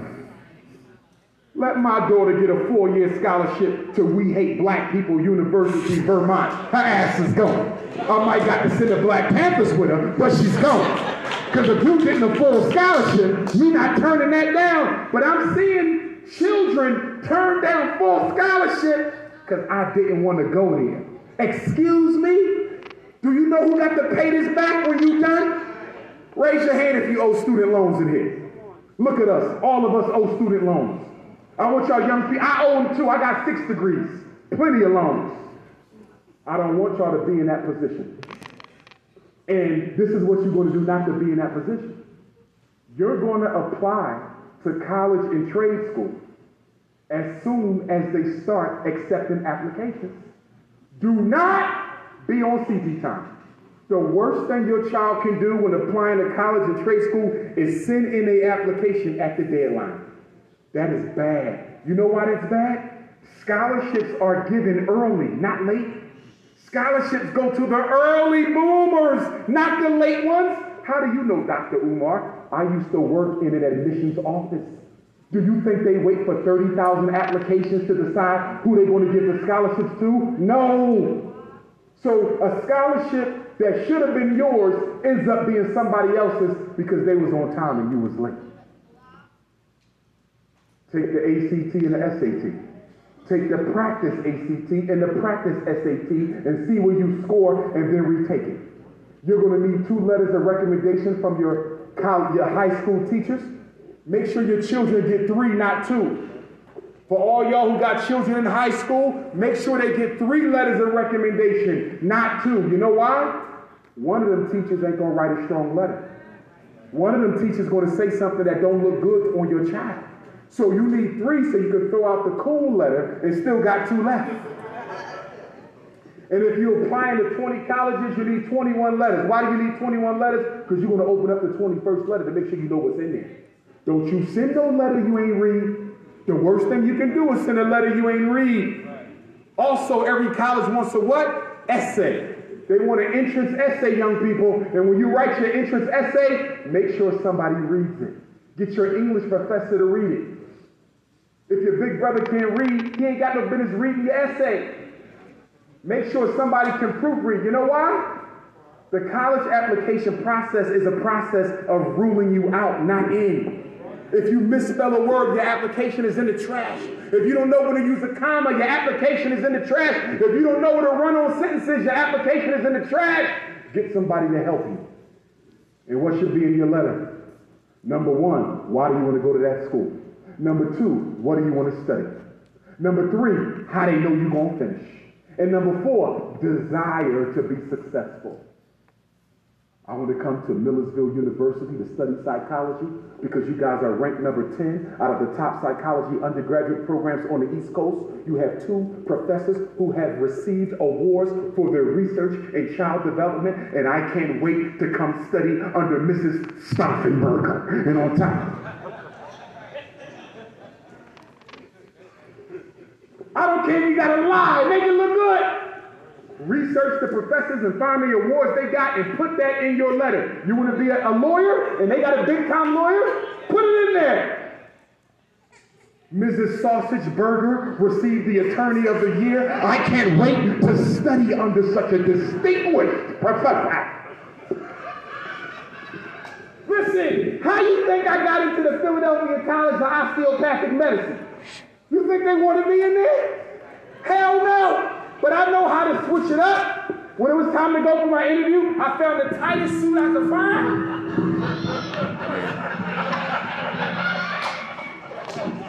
Dr. Johnson, we're ready.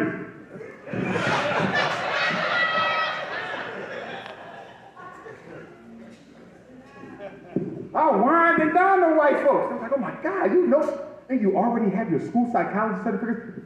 I love white psychology. Sigmund Freud, oh my God, have you read his Moses and monotheism?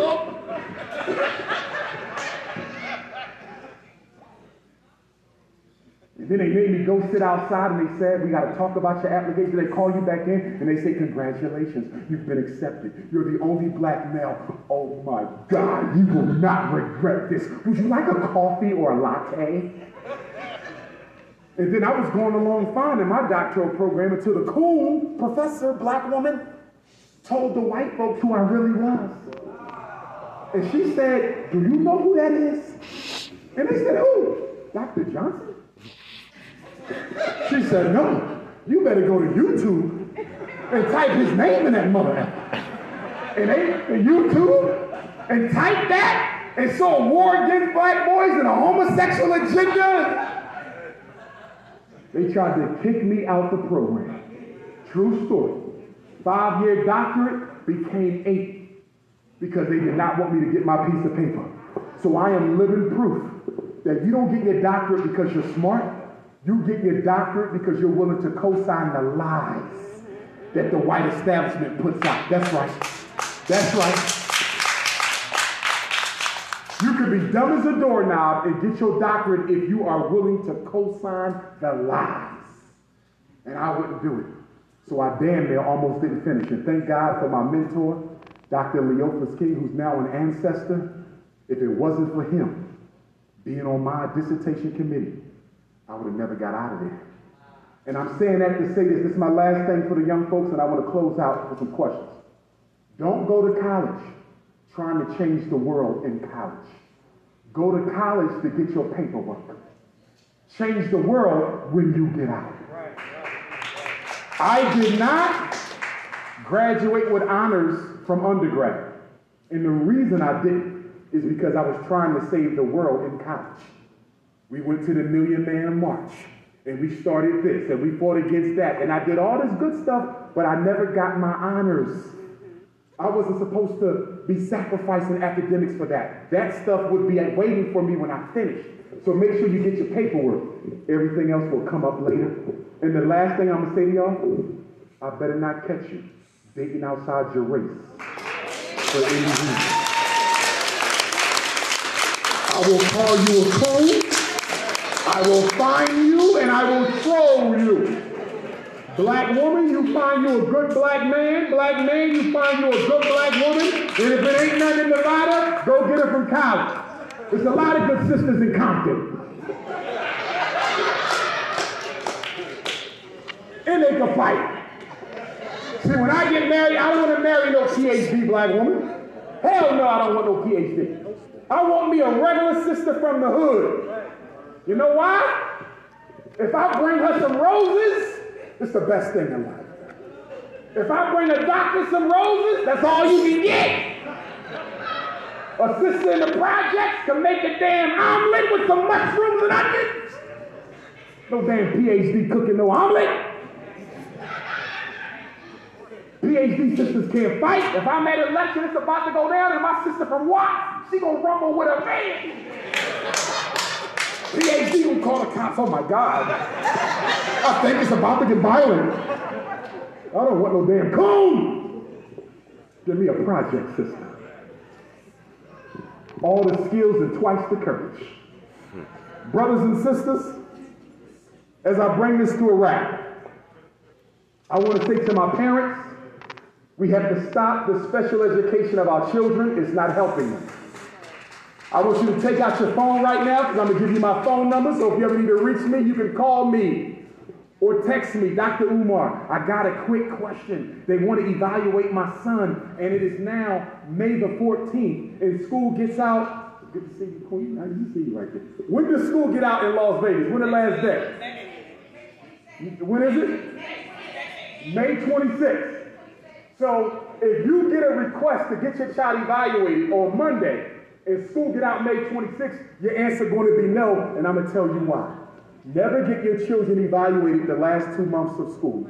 Really last 3. You know why? Your child's teacher is requesting the eval because she thinks he got a problem. He's in the 3rd grade. She thinks he got a problem. But next year, he's going to be in the 4th grade with a new teacher, new classmates.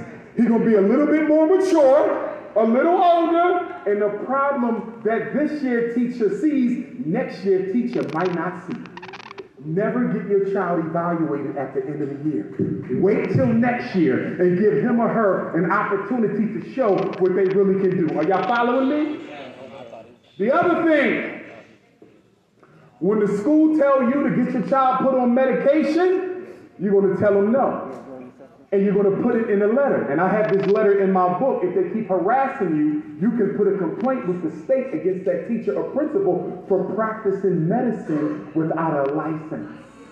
It is illegal for a teacher to tell a parent your child needs medicine. It's illegal for a teacher to tell a parent your child needs medicine. So why we let these white folks tell us our children need drugs? See, at the Frederick Douglass Marcus Garvey Academy, I have a solution for special ed and ADHD and emotional disturbance and intellectual disability. You know what it's going to be? I'm going to have an auditorium meeting with all my slow kids. If you on drugs or IEP, you got an emergency assembly. You know what I'm going to tell them? I'm going to say, all y'all in here, your parents think you slow.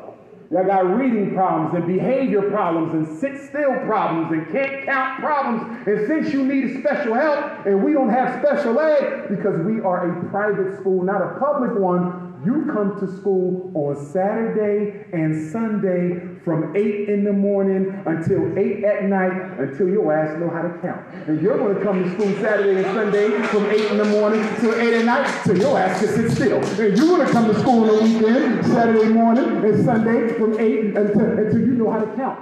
Who in here would have bet me that after 2 weeks,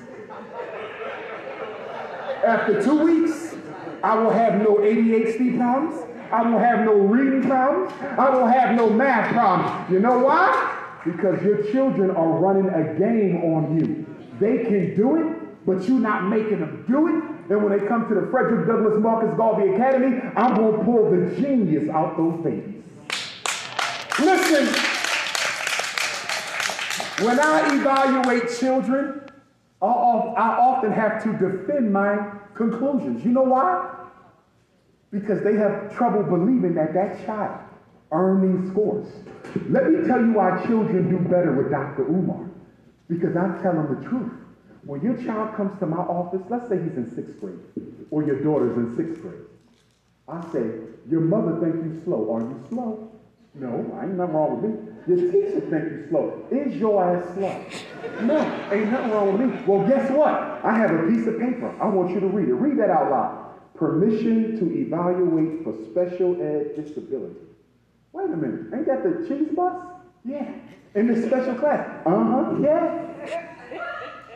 Do you think you belong on that bus? Ain't nothing wrong with me. Do you think you belong in that class? Ain't nothing wrong with me. Well, guess what, young man? There's only one person who decides that. You do. I'm about to give you an IQ test and an achievement test, and an adaptive behavior test, and a behavior test, an emotional test, and a visual motor test. And after you do all this work, I'm going to score it all up. And if you score high, you stay in the regular class. If you score low, you come to school on the cheese bus. It's totally up to you. That child is so damn motivated to stay off that cheese bus that guess what he ends up doing? Scoring at the 90th percentile. And then I bring the report to the principal and the parent, and they said, Dr. Umar, you sure this is my son? You damn right it was your son. So can you explain to me how he scores so high with you, but he don't do it in the class? Sure. I gave him an offer he couldn't refuse. I know how to get the best out of our children. Oh, and I want y'all to know, we whip ass at the Frederick Douglass Marcus Brothers. I just want to make sure you know. I got a red, black, and green paddle. Oh yeah, you cutting up, grab them, pat, Dr. Garvey, pat, Matt Turner, scream, pat, Frederick Douglass. Oh, we gonna paddle. Oh yeah, I want you to know. So if you got a problem with the paddle, don't send them to FDMG. Because we giving out paddles in me. Oh yeah. And we got a special little RBG room too.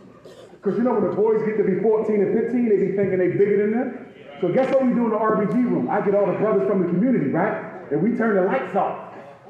And we put them in the RBG room. And we remind them what it means to be a real man. And then when they come out, they nice and humble again. Oh yes! Heaven on earth, we ain't gonna have no problem. Every class is gonna have a classroom dinner once a month. There's a long day at school. They put their suit and tie on. Not because we're European, but I want them to know how to play the game so they can win. And they're going to sit down at the table, and they're going to know how to use this fork, and when to use that fork, and when to use this spoon, and when to use this fork. Now, I'm going to make sure they understand. We don't give a damn about none of this. Europeans are neurotic. They are so bestial and Neanderthal-like and caveman that they need 3 forks and 2 spoons and 3 cups and shit. Because they trying to hide all that animal inside. Do you understand me? See, he got to be ultra sophisticated because he's really a damn lizard, so he got to overdo everything.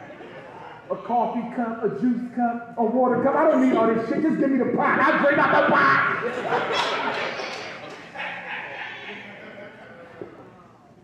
I remember one time I was at a dinner. I was speaking at the keynote. I used the same fork for the silence. And the wife was like, Dr. John, listen here, you damn cave dweller. I'm not neurotic about my humanity. I know who I am. 1 fork is fine. Would you like the others? Maybe you got some Negroes you need to stick later. You want a fork? The white man is neurotic because he's always trying to cover up his animalistic and bestial and inhumane tendencies. That's why he got to overdress and overact and overeat and overwalk and over this. You got to sit like this and sit. For what? Because I'm really a damn cave dweller. And I got to overdo everything I do to look ultra sophisticated because I don't want nobody to catch word that I'm really something I'm not claiming to be. So we're going to have the family dinner. And then we're going to have the fireside chat with Dr. Umar when I'm going to teach them stories from our ancestors. Sit around the fire and learn the Nat Turner. Sit around the fire and learn Harriet Tubman. And then we're going to take them fishing once a month, camping once a month, and we're going to have the Frederick Douglass Marcus Garvey Jr. Gun Club, and your son wants his first firearm from the school. His own first baby gat. But we're going to teach him to be responsible with this thing. But he's going to learn how to defend his mama and his big sister and his little sister when his daddy ain't in the house. We are trying to reinvent African masculinity, one black boy at a time. As I close, I want to give you a quote from my ancestor, Frederick Douglass, who said, "If there is no struggle, there is no progress. Those who profess to favor freedom and deprecate agitation of its waters." Frederick Douglass said, for 20 years, I prayed on my knees to God for freedom. But the good Lord gave me no freedom until I got up off my knees and prayed with my feet. Frederick Douglass said, a man who will not fight for his own freedom when he has the means of doing so isn't worth being fought for by others. He said, if a man won't stand, leave him on the ground. Because if you make him stand and he ain't ready to stand, you're going to crash back on his face, leave him there till he's ready to stand up and be a man. He said, power conceives nothing without a demand. It never did and it never will. The first of my paternal ancestors brought to America was a black man named Bailey, stolen most likely from Nigeria, sold into slavery in Maryland, 1701. He married Grandmom Selah, for whom my 9-year-old daughter is named. She'll be 10 next month. And they had Grandmom Jenny in 1745. And in 1774, they gave birth to Grandmom Betsy. Grandmom Betsy married a free black man, Grandpa Isaac. They had 12 children. One daughter was named Harriet. Another daughter, my 5 times great-grandmother, was named Betsy after her mother. These 2 sisters were raped by the white man who owned our family. And so in February of 1818, Frederick Augustus Washington Bailey was born. At the age of 20, he would run away and change his name from Fred Bailey to Fred Douglass. The next year in 1819, my grandmother, young Betsy, gave birth to his half-brother and first cousin, Stephen Henry Bailey. If you ever read narrative of the life of Frederick Douglass, he talks about cousin Stephen, growing up with cousin Stephen. That's my 4 times great-grandfather, Stephen Henry Bailey. I visit his grave every year in Maryland. The Civil War starts. Frederick doesn't fight, but he sends 2 of his sons, Lewis and Charles. They go north to Boston. They enroll in the Boston, Massachusetts 54th Colored Regiment, from which we get the movie Glory. My grandfather Stephen married my grandmom Caroline. They had grandfather George. November the 14th of 1841, 10 years after Nat Turner, Grandpop George and Grandpop Stephen, father and son, fight in the United States Colored Troops of Maryland, the 9th and the 19th Regiment, respectively. My 2 grandfathers was at Appomattox when General Lee surrendered. Stop letting these teachers tell black kids that Abraham Lincoln freed the slaves. No! The slaves freed Abraham Lincoln! We freed him! After the war, Grandpa George becomes the first black public school teacher in Denton, Maryland, hometown of Harriet Tubman's parents. He marries Grandmama Annie, the niece of Bishop Alexander Wayman, the 7th bishop of the AME Church, who gave William Still the Underground Railroad office in Philadelphia. And then Grandpa George and Grandma Annie had Grandma Caroline. Grandma Caroline moves to Philadelphia with her big sister. She had Grandma Vivian. Grandma Vivian marries a Spanish-speaking Cuban immigrant from Havana, Grandpa Cicero. And they have Grandma Ida, who passed away 2 years ago. And she meets and marries James Johnson, and they have Jamal. And he meets Barbara. And on August the 21st, the anniversary of the Nat Turner War and the Haitian Revolution and the Fugitive Slave Convention and the George Jackson War, Umar Johnson is born in North Philadelphia. Brothers and sisters, religion is okay, but knowledge of self is better. The most honorable Marcus Garvey said, without confidence in yourself, you are twice defeated in the race of life, but with confidence you have won even before you have started. Take down my phone number, 215-989-9858. I repeat, 215-989-9858. Once more, 215-989-9858. That's how you can text me. I think that's the FBI trying to get in. Now, I do want to tell y'all, once the school is open next year, right? We want to open it this year, but once we start school for the boys next year, August of 2022, I'm going to have to change my number because y'all be texting me all day when I'm trying to educate the babies. Okay? I want to tell you a story and then we're done. And the story is about Booker T. Washington and George Washington Carver. Booker T. Washington was born a slave in West Virginia. He walked to Hampton, Virginia, because he wanted to get an education. When he got to Hampton, he could not afford to pay for the education. So he asked for an opportunity to work himself through college, which he won.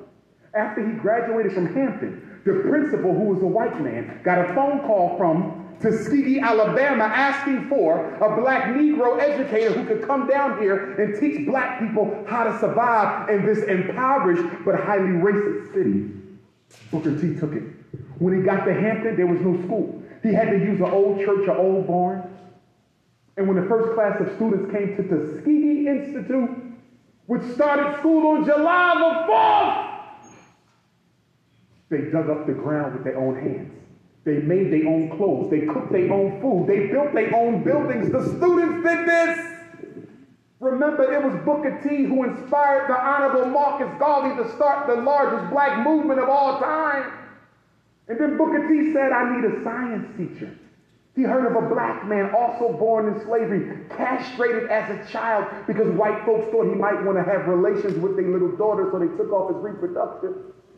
That's why George Washington Carver never had children and had a high-pitched voice.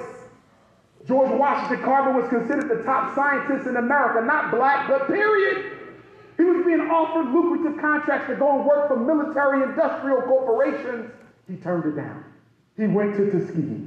And when he got there, he said, Booker T, where's my office? Where's my apartment? Where's my science lab? And Booker T said, George, all we have is what you see. And so George Washington Carver went to the trash and he took out paper, aluminum, copper, tin, metal. And from the garbage of college students, he gave us more than 300 products from the peanut. From the garbage of college students, he gave us more than 200 products from the sweet potato. From the garbage of college students, he gave us hundreds of products from the soybean. I got one question.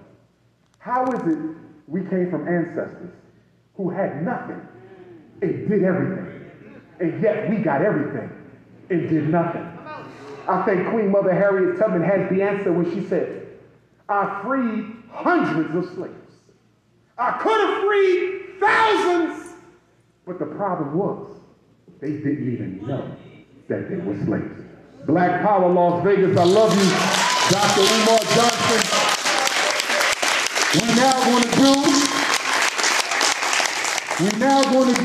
I appreciate y'all. Sister Frida, where you at? So I know where you at. We're going to take 10 questions. Once we're done with the 10 questions, how many vendors we got in here today? Just 1 and 2. Is it just 1 plus me? 2 plus me? We got more. How many over there? We got 2. And we got 2. Tell me what you're selling real quick. My queen sitting down. Traditional African waist beads. What else? Spiritual tools. You got me coon go away cream. Working on the coon go away. Black man, what you got? Say again. Custom apparel. Over here, what we got? Middle school entrepreneurship training school to teach them how to go into business in middle school. I love it. Who else we got? Is there someone else there? Got some t-shirts as well. What we got?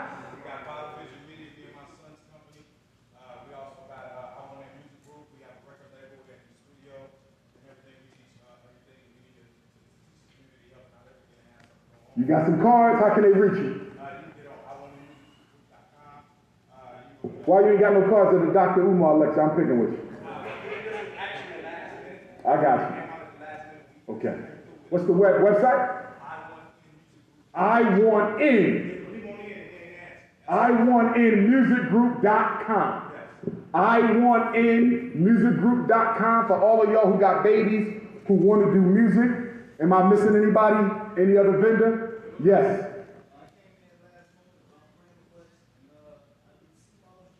CMOS gel. You got some here? How can they reach you for the CMOS gel? He got business cards on the money. What we got, Baba? What's the name of it again? Indie Evolution. Online radio. Powerful. So we got the brother there, Queen with the hand. CPR. Y'all need to learn CPR. If somebody starts choking, you got to know how to save them. We need that CPR. And let me say this to you, Queen. CPR, Queen, you need to text message me because we're going to do CPR for all the staff and faculty at FDMG. And we may contract with you to fly on out and teach. Am I right? So you make sure you do that. All right? Talk to me. Urban Star Media, is that radio or what are we doing with that? Yeah. He's my spokesperson. Powerful. We got a lot of business. Who else in here? Talk to me. Yes, sir. We got Cool Breeze Promotions. It's an amateur female and young adults women's boxing. If you want to support. Did I hear Young Sisters Boxing? Did y'all hear that? It's powerful. I never heard of that before. We need that. Young Sisters Boxing instead of sitting around doing their damn nails, eating all day. Get them up. Let them go punch some damn body and learn self-defense.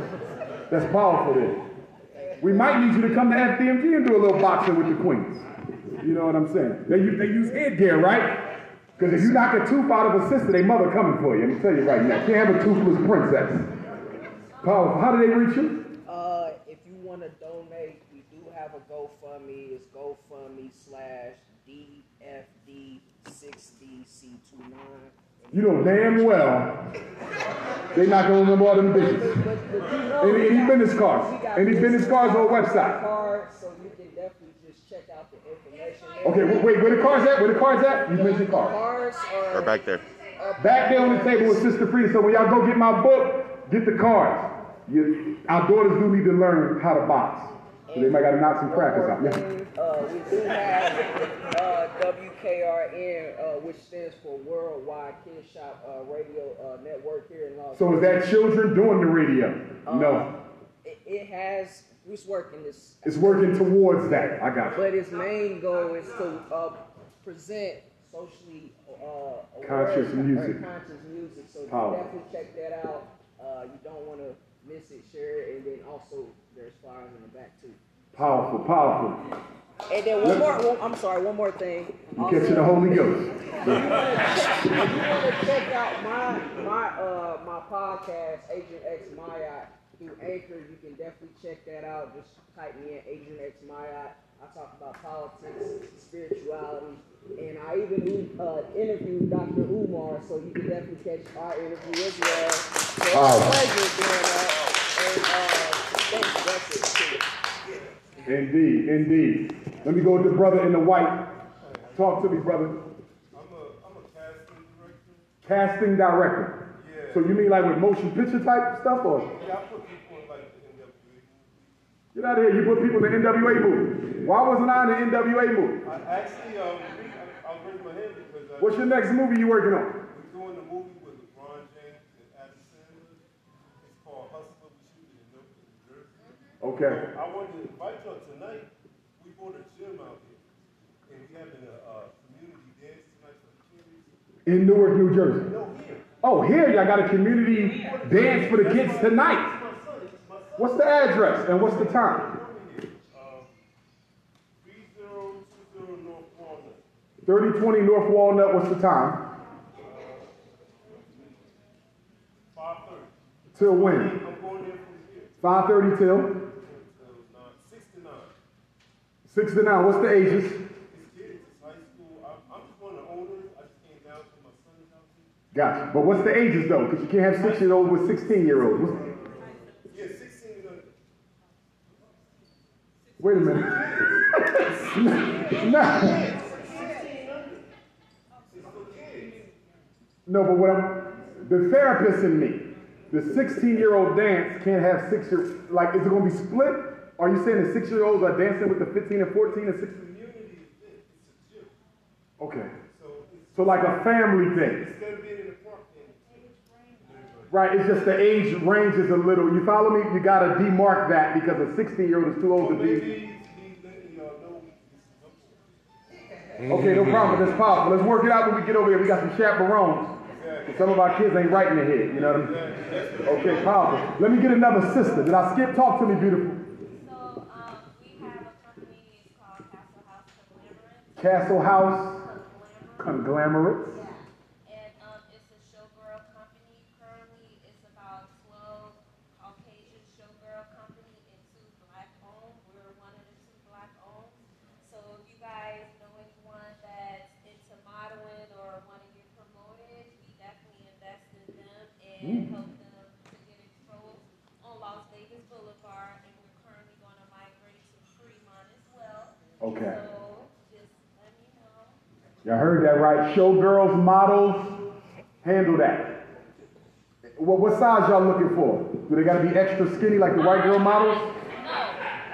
So they can be voluptuous. No, I recommend my women to be natural. Natural. The majority of the companies you have to have wigs. You gotta have wigs, you know. We're the only company, like you can wear your natural hair. I love that, sister. You can be natural. All right. I'm loving that. Powerful. Let's do a few more. Queen. I'm a travel agent. Ah. So I did go to Africa. So I need you to look into a package, a group trip to Jamaica for me. You feel me? As soon as you got something for me, let me know. Because I do Africa. We ain't going to stop doing Africa. Possibly this summer. Yeah. I want to hit some of that Caribbean islands. Do Jamaica, do the Grenadines, do the U.S. Virgin Islands. I want to hit up a couple. So, well, not this year. We're going to postpone because of all the COVID stuff. But let me know what you find on there. Because I'm ready for that. Talk to me, King. Speak on up. You buy properties with all cash, so you pay people straight cash for their property. Gotcha. So you even help them if they want to save the house that they have. Y'all try to help. Okay. So they need help with that mortgage. I heard they got y'all out here in Vegas on that 100-year Emancipation Proclamation mortgage. Okay, don't be buying no house for 50 years. That's not buying. That's leasing. Queen in the back with the pink. Talk to me. Speak a little louder. Yes.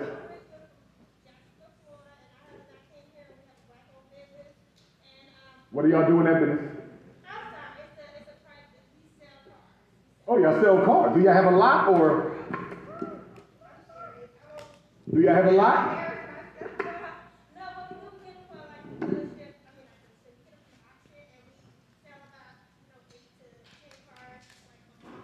Okay, how can people find out about the cars you have for sale?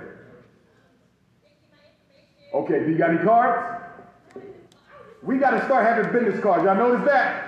Because all y'all got some powerful services. We got to start carrying them cards. Your website is something real quick. They can come to you, but is there a website or Instagram page or ground, like the ground? Groundauto.com. That's real simple to remember, y'all. Groundauto.com. Queen.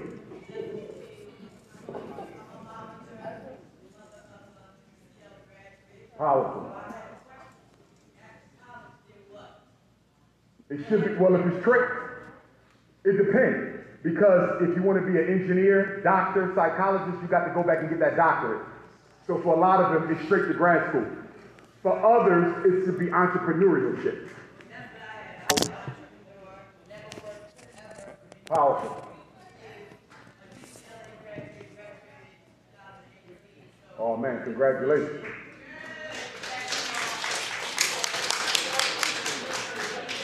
No white girl. No white girl, right? All right.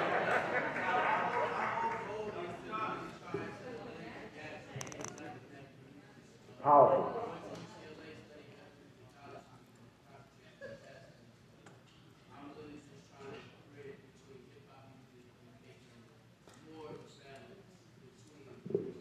We might need your resume for FDMG, brother. Yeah, we might need that.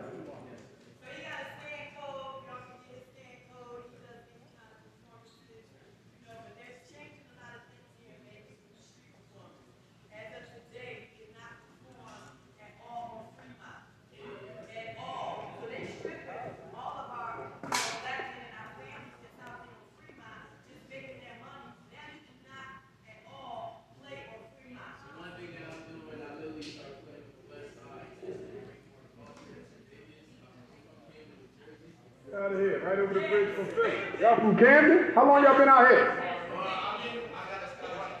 That's what brought you. Okay. You live in Oakland. I'm in Oakland tomorrow, you know. Yeah, for those of y'all who don't know, I'm in Oakland tomorrow, 2100 Fifth Avenue, the Church of All Faiths, 2 to 8, Oakland, and then LA on Sunday, 2 to 8 at Blessed Love Community Center, 1404 Vernon Ave in LA on Sunday, Oakland tomorrow. If you need it, text me. You got my number. I'll send you the flyer for Oakland, LA. And then next Saturday, the 22nd, Palm Springs for their Unity Day from 11 to 4 in Palm Springs College. Let's link. Let's link on up. Queen. Costume? Okay, because we still look for somebody to design the uniforms for the Frederick Douglass Marcus Garvey Academy. So if that's something you're interested in, let me know. But finish though. What else you designed? Chosen. Okay. Is it unisex or just women or? Did you bring me one, 2XL? Not extra medium. I'll bleed in the underarms. Okay. You got to send me something so I can wear it when I'm live on, Instagram so people get familiar with you. All right? King. Ah.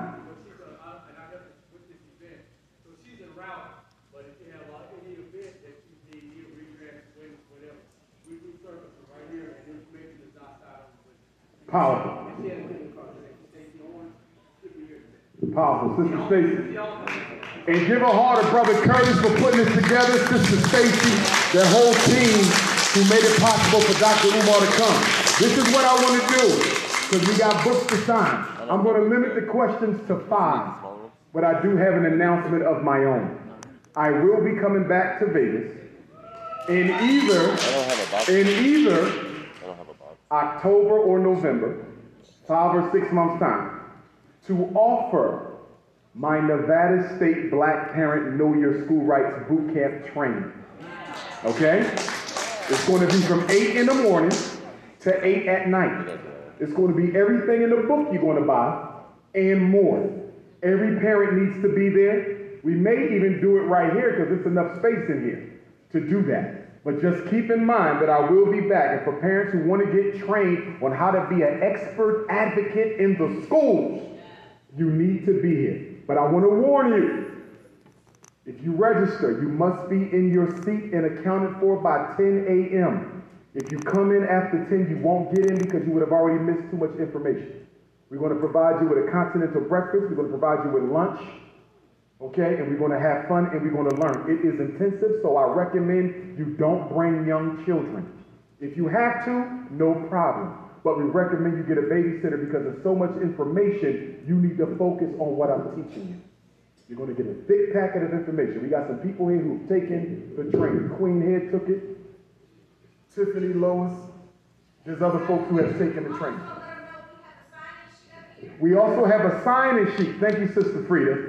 Make sure y'all go to Sister Frida to get my book and also sign up. If you put your info on that, phone number and email, I will add you to a group list and you will know exactly when that date is for the training when Dr. Umar is coming back so you can sign up. Black Power? Let me take 5 questions and then we're going to start signing books. Brother, you number 1. Sister, you number 2. Lois is 3. Brother, you 4. And the last one got to be a queen. 5. Who my number 1? I will repeat the question. Yes, sir. Salute. Salute. At what age can you teach your children how to use a gun? At what age can you teach your children how to use a gun? I would say there is no minimum. It will be based on the maturity of the child. And just so y'all know, most states allow children to handle firearms as long as they are under the supervision of an adult. I live in Pennsylvania. To my knowledge, Pennsylvania doesn't have a minimum limit. Okay? As long as they are supervised. Does anybody know about Nevada? Yeah, it's between 6 and 8. Between 6 and 8, but it's relatively young, as long as they're under the supervision of a parent. So I would say as soon as you're ready to teach them the safety first, okay? And make sure you keep them guns locked up and away from the children, preferably in a safe. Okay, we're probably going to train with fake guns before we ever take them to the range. Good question. Who's my number 2? Was you 2? No, you wasn't 2. You trying to steal a number. Who my 2? Queen in the pink. Go ahead, Queen. Were you number 2? You sure? Did she steal a number? You know what? Listen. Y'all want to hear something? I've been speaking for 30 years. I've never done a Q&A in the world. No way. Not Africa, not Europe, not Asia, not the Caribbean, where Negroes can remember their numbers. So I don't know what it is with us. Nowhere, I'm telling you, I have never done a Q&A where we can remember our numbers. But go ahead, Queen. Okay, so I'm so excited to come here because I don't stay long, but my son, they diagnosed my son with IEP, just like what you're talking about. Because you gave them permission. Yes, I'm like the. Remember, we can't test unless y'all sign that paper. My son, 363, I was a single mother, and I was going through it, and they automatically, it was an Asian teacher, she didn't know how to have my son, she kept, every time she kept on to have these. I ain't gonna take all that out. It's okay. And then my son, they diagnosed him, and I didn't know what I was doing, and then they diagnosed my three-year-old. I'm just not really sorry. It's okay. My daughter, she was 3 years old. They first diagnosed her. She had an IEP, and they said that she was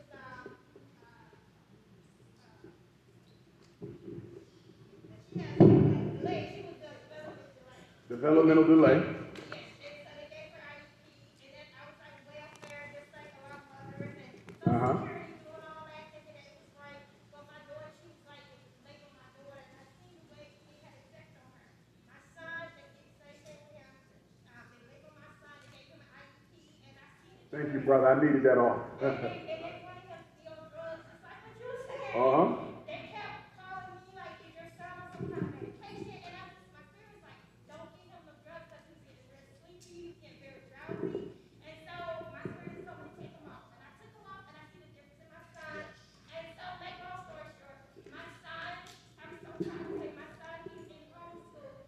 I'm in a private school at home, and my son was in 4th grade, but he's in 5th grade. They have been up, he have literally, they have, I'm sorry. No, it's all right. It's all right. We family in here. You don't apologize when you're around family.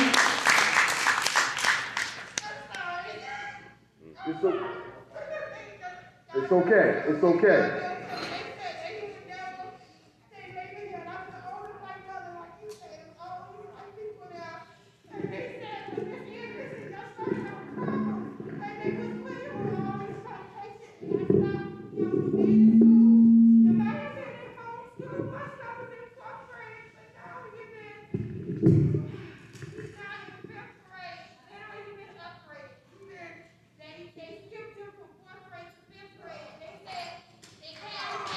Oh man, powerful, powerful. Praise the Lord. Yes, indeed. Praise the Most High. Praise the Most High. That's what I like to hear. That's what I like to hear. That's why I do what I do. Glad to hear that. Who's my three? Right here. Lois. Greetings, family. My name is Lois Glenn Carter. I'm the founder of the Nationwide Black Family Mediation Services. The reason why I'm standing to ask and state that today is because many of us are sitting in here with baby mama issues and baby daddy issues and fighting amongst ourselves in our community. What my organization does, and because I am a student of Dr. Umar Johnson, the black family is all that we have. And we have to learn how to resolve our own disputes. Yes. And so I offer to the family to have a space safe to speak and talk about whatever your concerns are.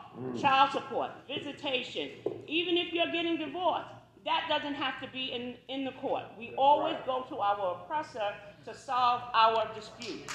We are learning how to be a village. We're learning how to support one another. And our words have to be bond between us. When we lay down and we made our children and created them, that didn't go away. We still have to have that same authority over our children and over our families. So you can reach me at blackfamilymediation.com. I'm also on Instagram. Got cards? Excuse me? Cards. Yes, and I have cards with me. Blackfamilymediation.com, but she also got some cards. I also have cards. All right, y'all need that. Help that family mediate, y'all. Who's my number 4? Go ahead, Bobby. How you doing, sir? All right. Once more, I want to thank you for inspiring a lot of people that I know, and I came here specifically today. I drove from California. My name is Randy Williams. I'm running for governor of California. I came out here for my son. He was so cool. My question is, from watching you, and I know that you have a psychology background, for a young person like him, what are 2 books that you would refer to someone like him to read now? What's the age? He's 10, and he knows how to shoot. Wow. For me, the young children can handle books that we often think they can't. I wouldn't mind letting him take a stab at Miseducation of the Negro, Carter G. Woodson. I wouldn't mind him taking a stab at Stolen Legacy, George G.M. James. Those are 2. But what I also like for the young kids, the autobiographies are a good introduction to conscious literature. So for those of you in elementary and middle school students, autobiographies of Frederick Douglass, of Harriet Tubman, of Sojourner Truth. Are y'all following me? Of Ida B. Wells. A good intro for the babies is the autobiographies, because they get history, they get culture, they get story, they get struggle, they get narrative, they get character, they get integrity. I love the autobiographies for the babies as a good intro. Absolutely. Appreciate it. No problem, brother. Where you at in Cali? Pasadena. Are you close to the Palm Springs or to LA? LA, but I'm close. My office is in Marietta, so I'm close to Palm Springs. Okay, because I'm there. I'm in LA Sunday, this Sunday, day after tomorrow, and I'm in Palm Springs next Saturday. Make sure we In connect. Oakland tomorrow. Yes, sir. Did you take my number? Yeah, I did. Okay, let's get that going now. Are you running independent? No, I'm a Republican. That ain't necessarily a bad thing. It all depends on the strategy. Absolutely. Right. Okay, you got a white woman now. Absolutely. Okay.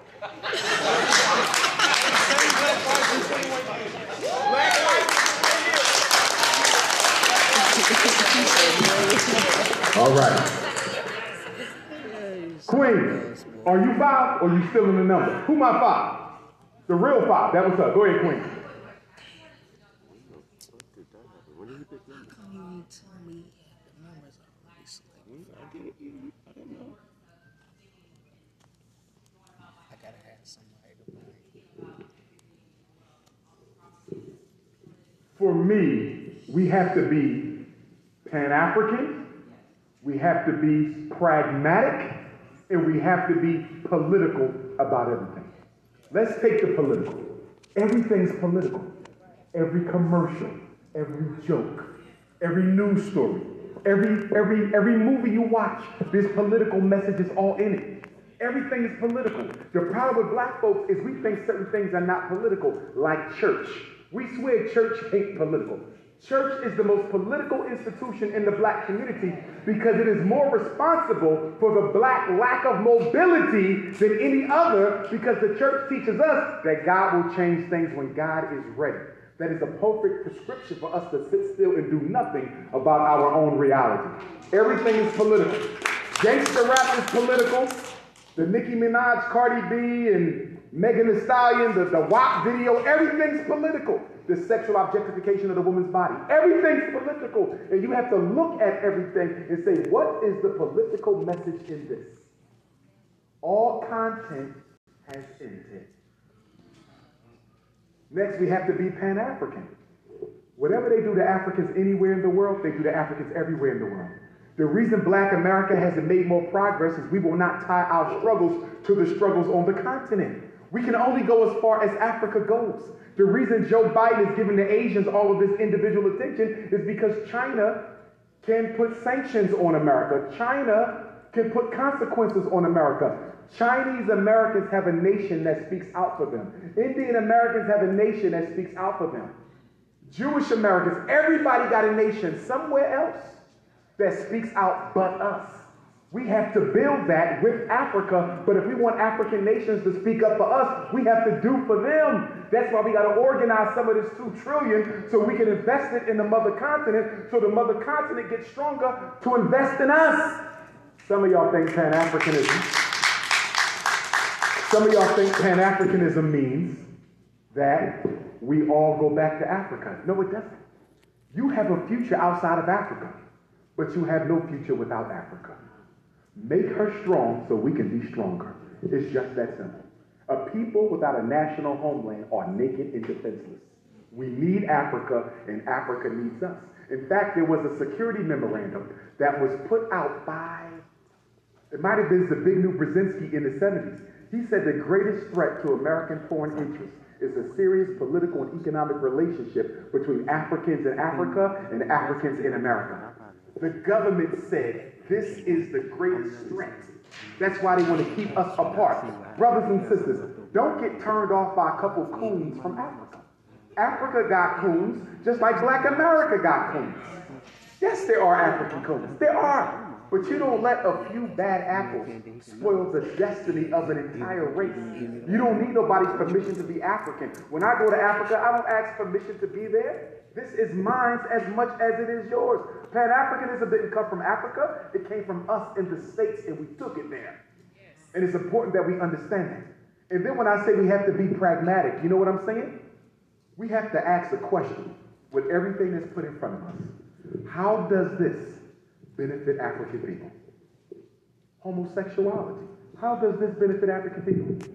Transgenderism, men becoming women. How does that benefit black boys still growing up to be men? The black church, is it beneficial? Everything you bring Dr. Umar, you can probably answer the question for me by asking yourself, how does this benefit black people? Gangster rap. How does that benefit black people? It don't. The reality shows. How does that benefit black people? Marrying white girls. How does that benefit black people? You have to be pragmatic. Pragmatism means we only deal with that which is essential for our progress. If it is not progressive, it is not for us. Nothing is neutral. It either has a plus or a minus. The entire world that we live in is binary. The entire world we live in is X's and O's. Everything. There is no neutral in a binary world. You have the sun for the moon. You have land for water. You have a positive charge for a negative charge. You have the man for the woman. Everything is binary. Nothing is neutral. You either feminine or you masculine. That's it. Last one, Queen.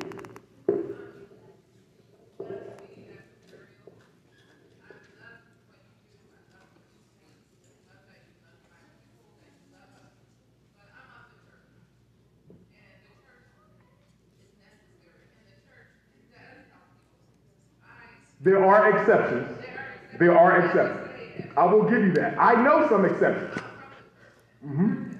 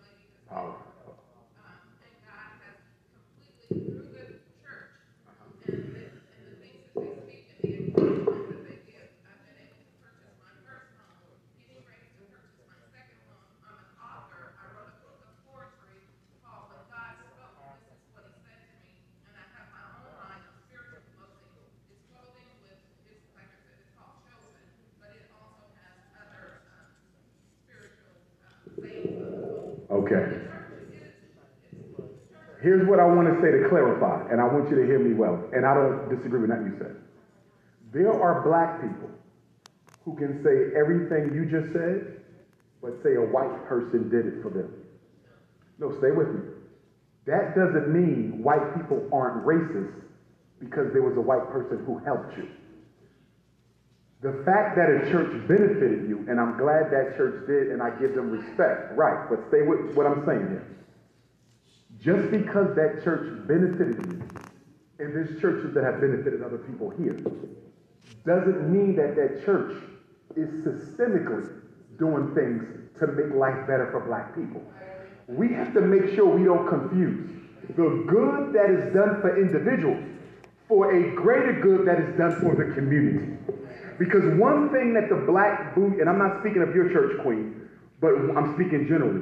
But one thing that the black bourgeoisie is very skilled in doing is making sure they have a good story to tell of how I helped him get off drugs and her get a house and him start a business. But when I asked them, what have you done systemically to address mass incarceration, miseducation, gentrification, police brutality, and access to wealth, they're often quiet with the answer because they don't have any.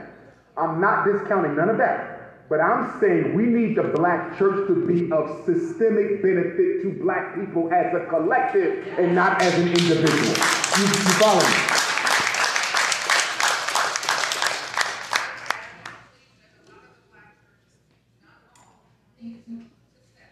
Yes, that's all we think. That's all we think. Cut it out. You're going to get the last word. Go ahead, beautiful. I heard it too. Dr. Ted. Yeah, she said she knew that before she asked the question.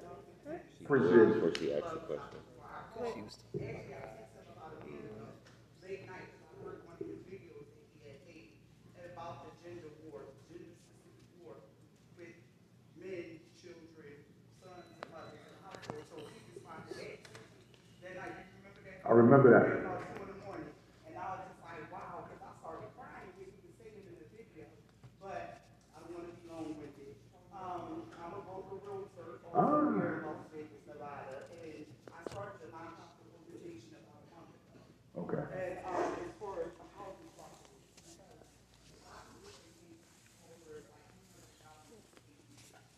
Oh, wow.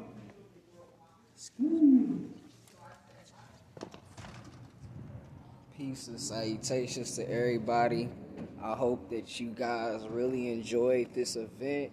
We're gonna have to cut it short because my phone is dying.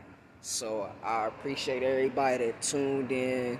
I'm also gonna post this on my YouTube channel as well, so you can definitely go check it out on my YouTube page, Adrian X Mayat. Check me out on Adrian X Mayat through Anchor, through Google Cast, through Spotify, through multiple platforms. I have my my program set up, so you can definitely go check it out.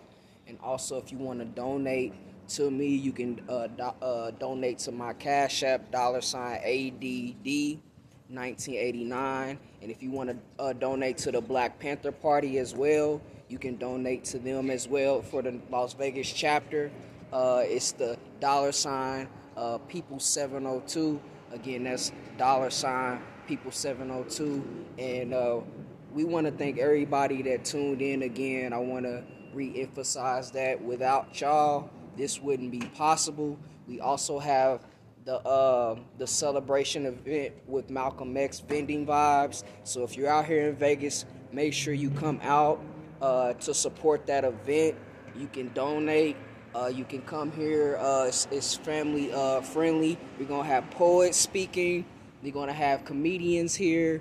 And we're going to have hip-hop artists performing as well. So definitely come and check it out. You don't want to miss it. And again, salute to everybody that tuned in. It is more to come. Uhuru, Subek Umpma, and Ubuntu. Salute.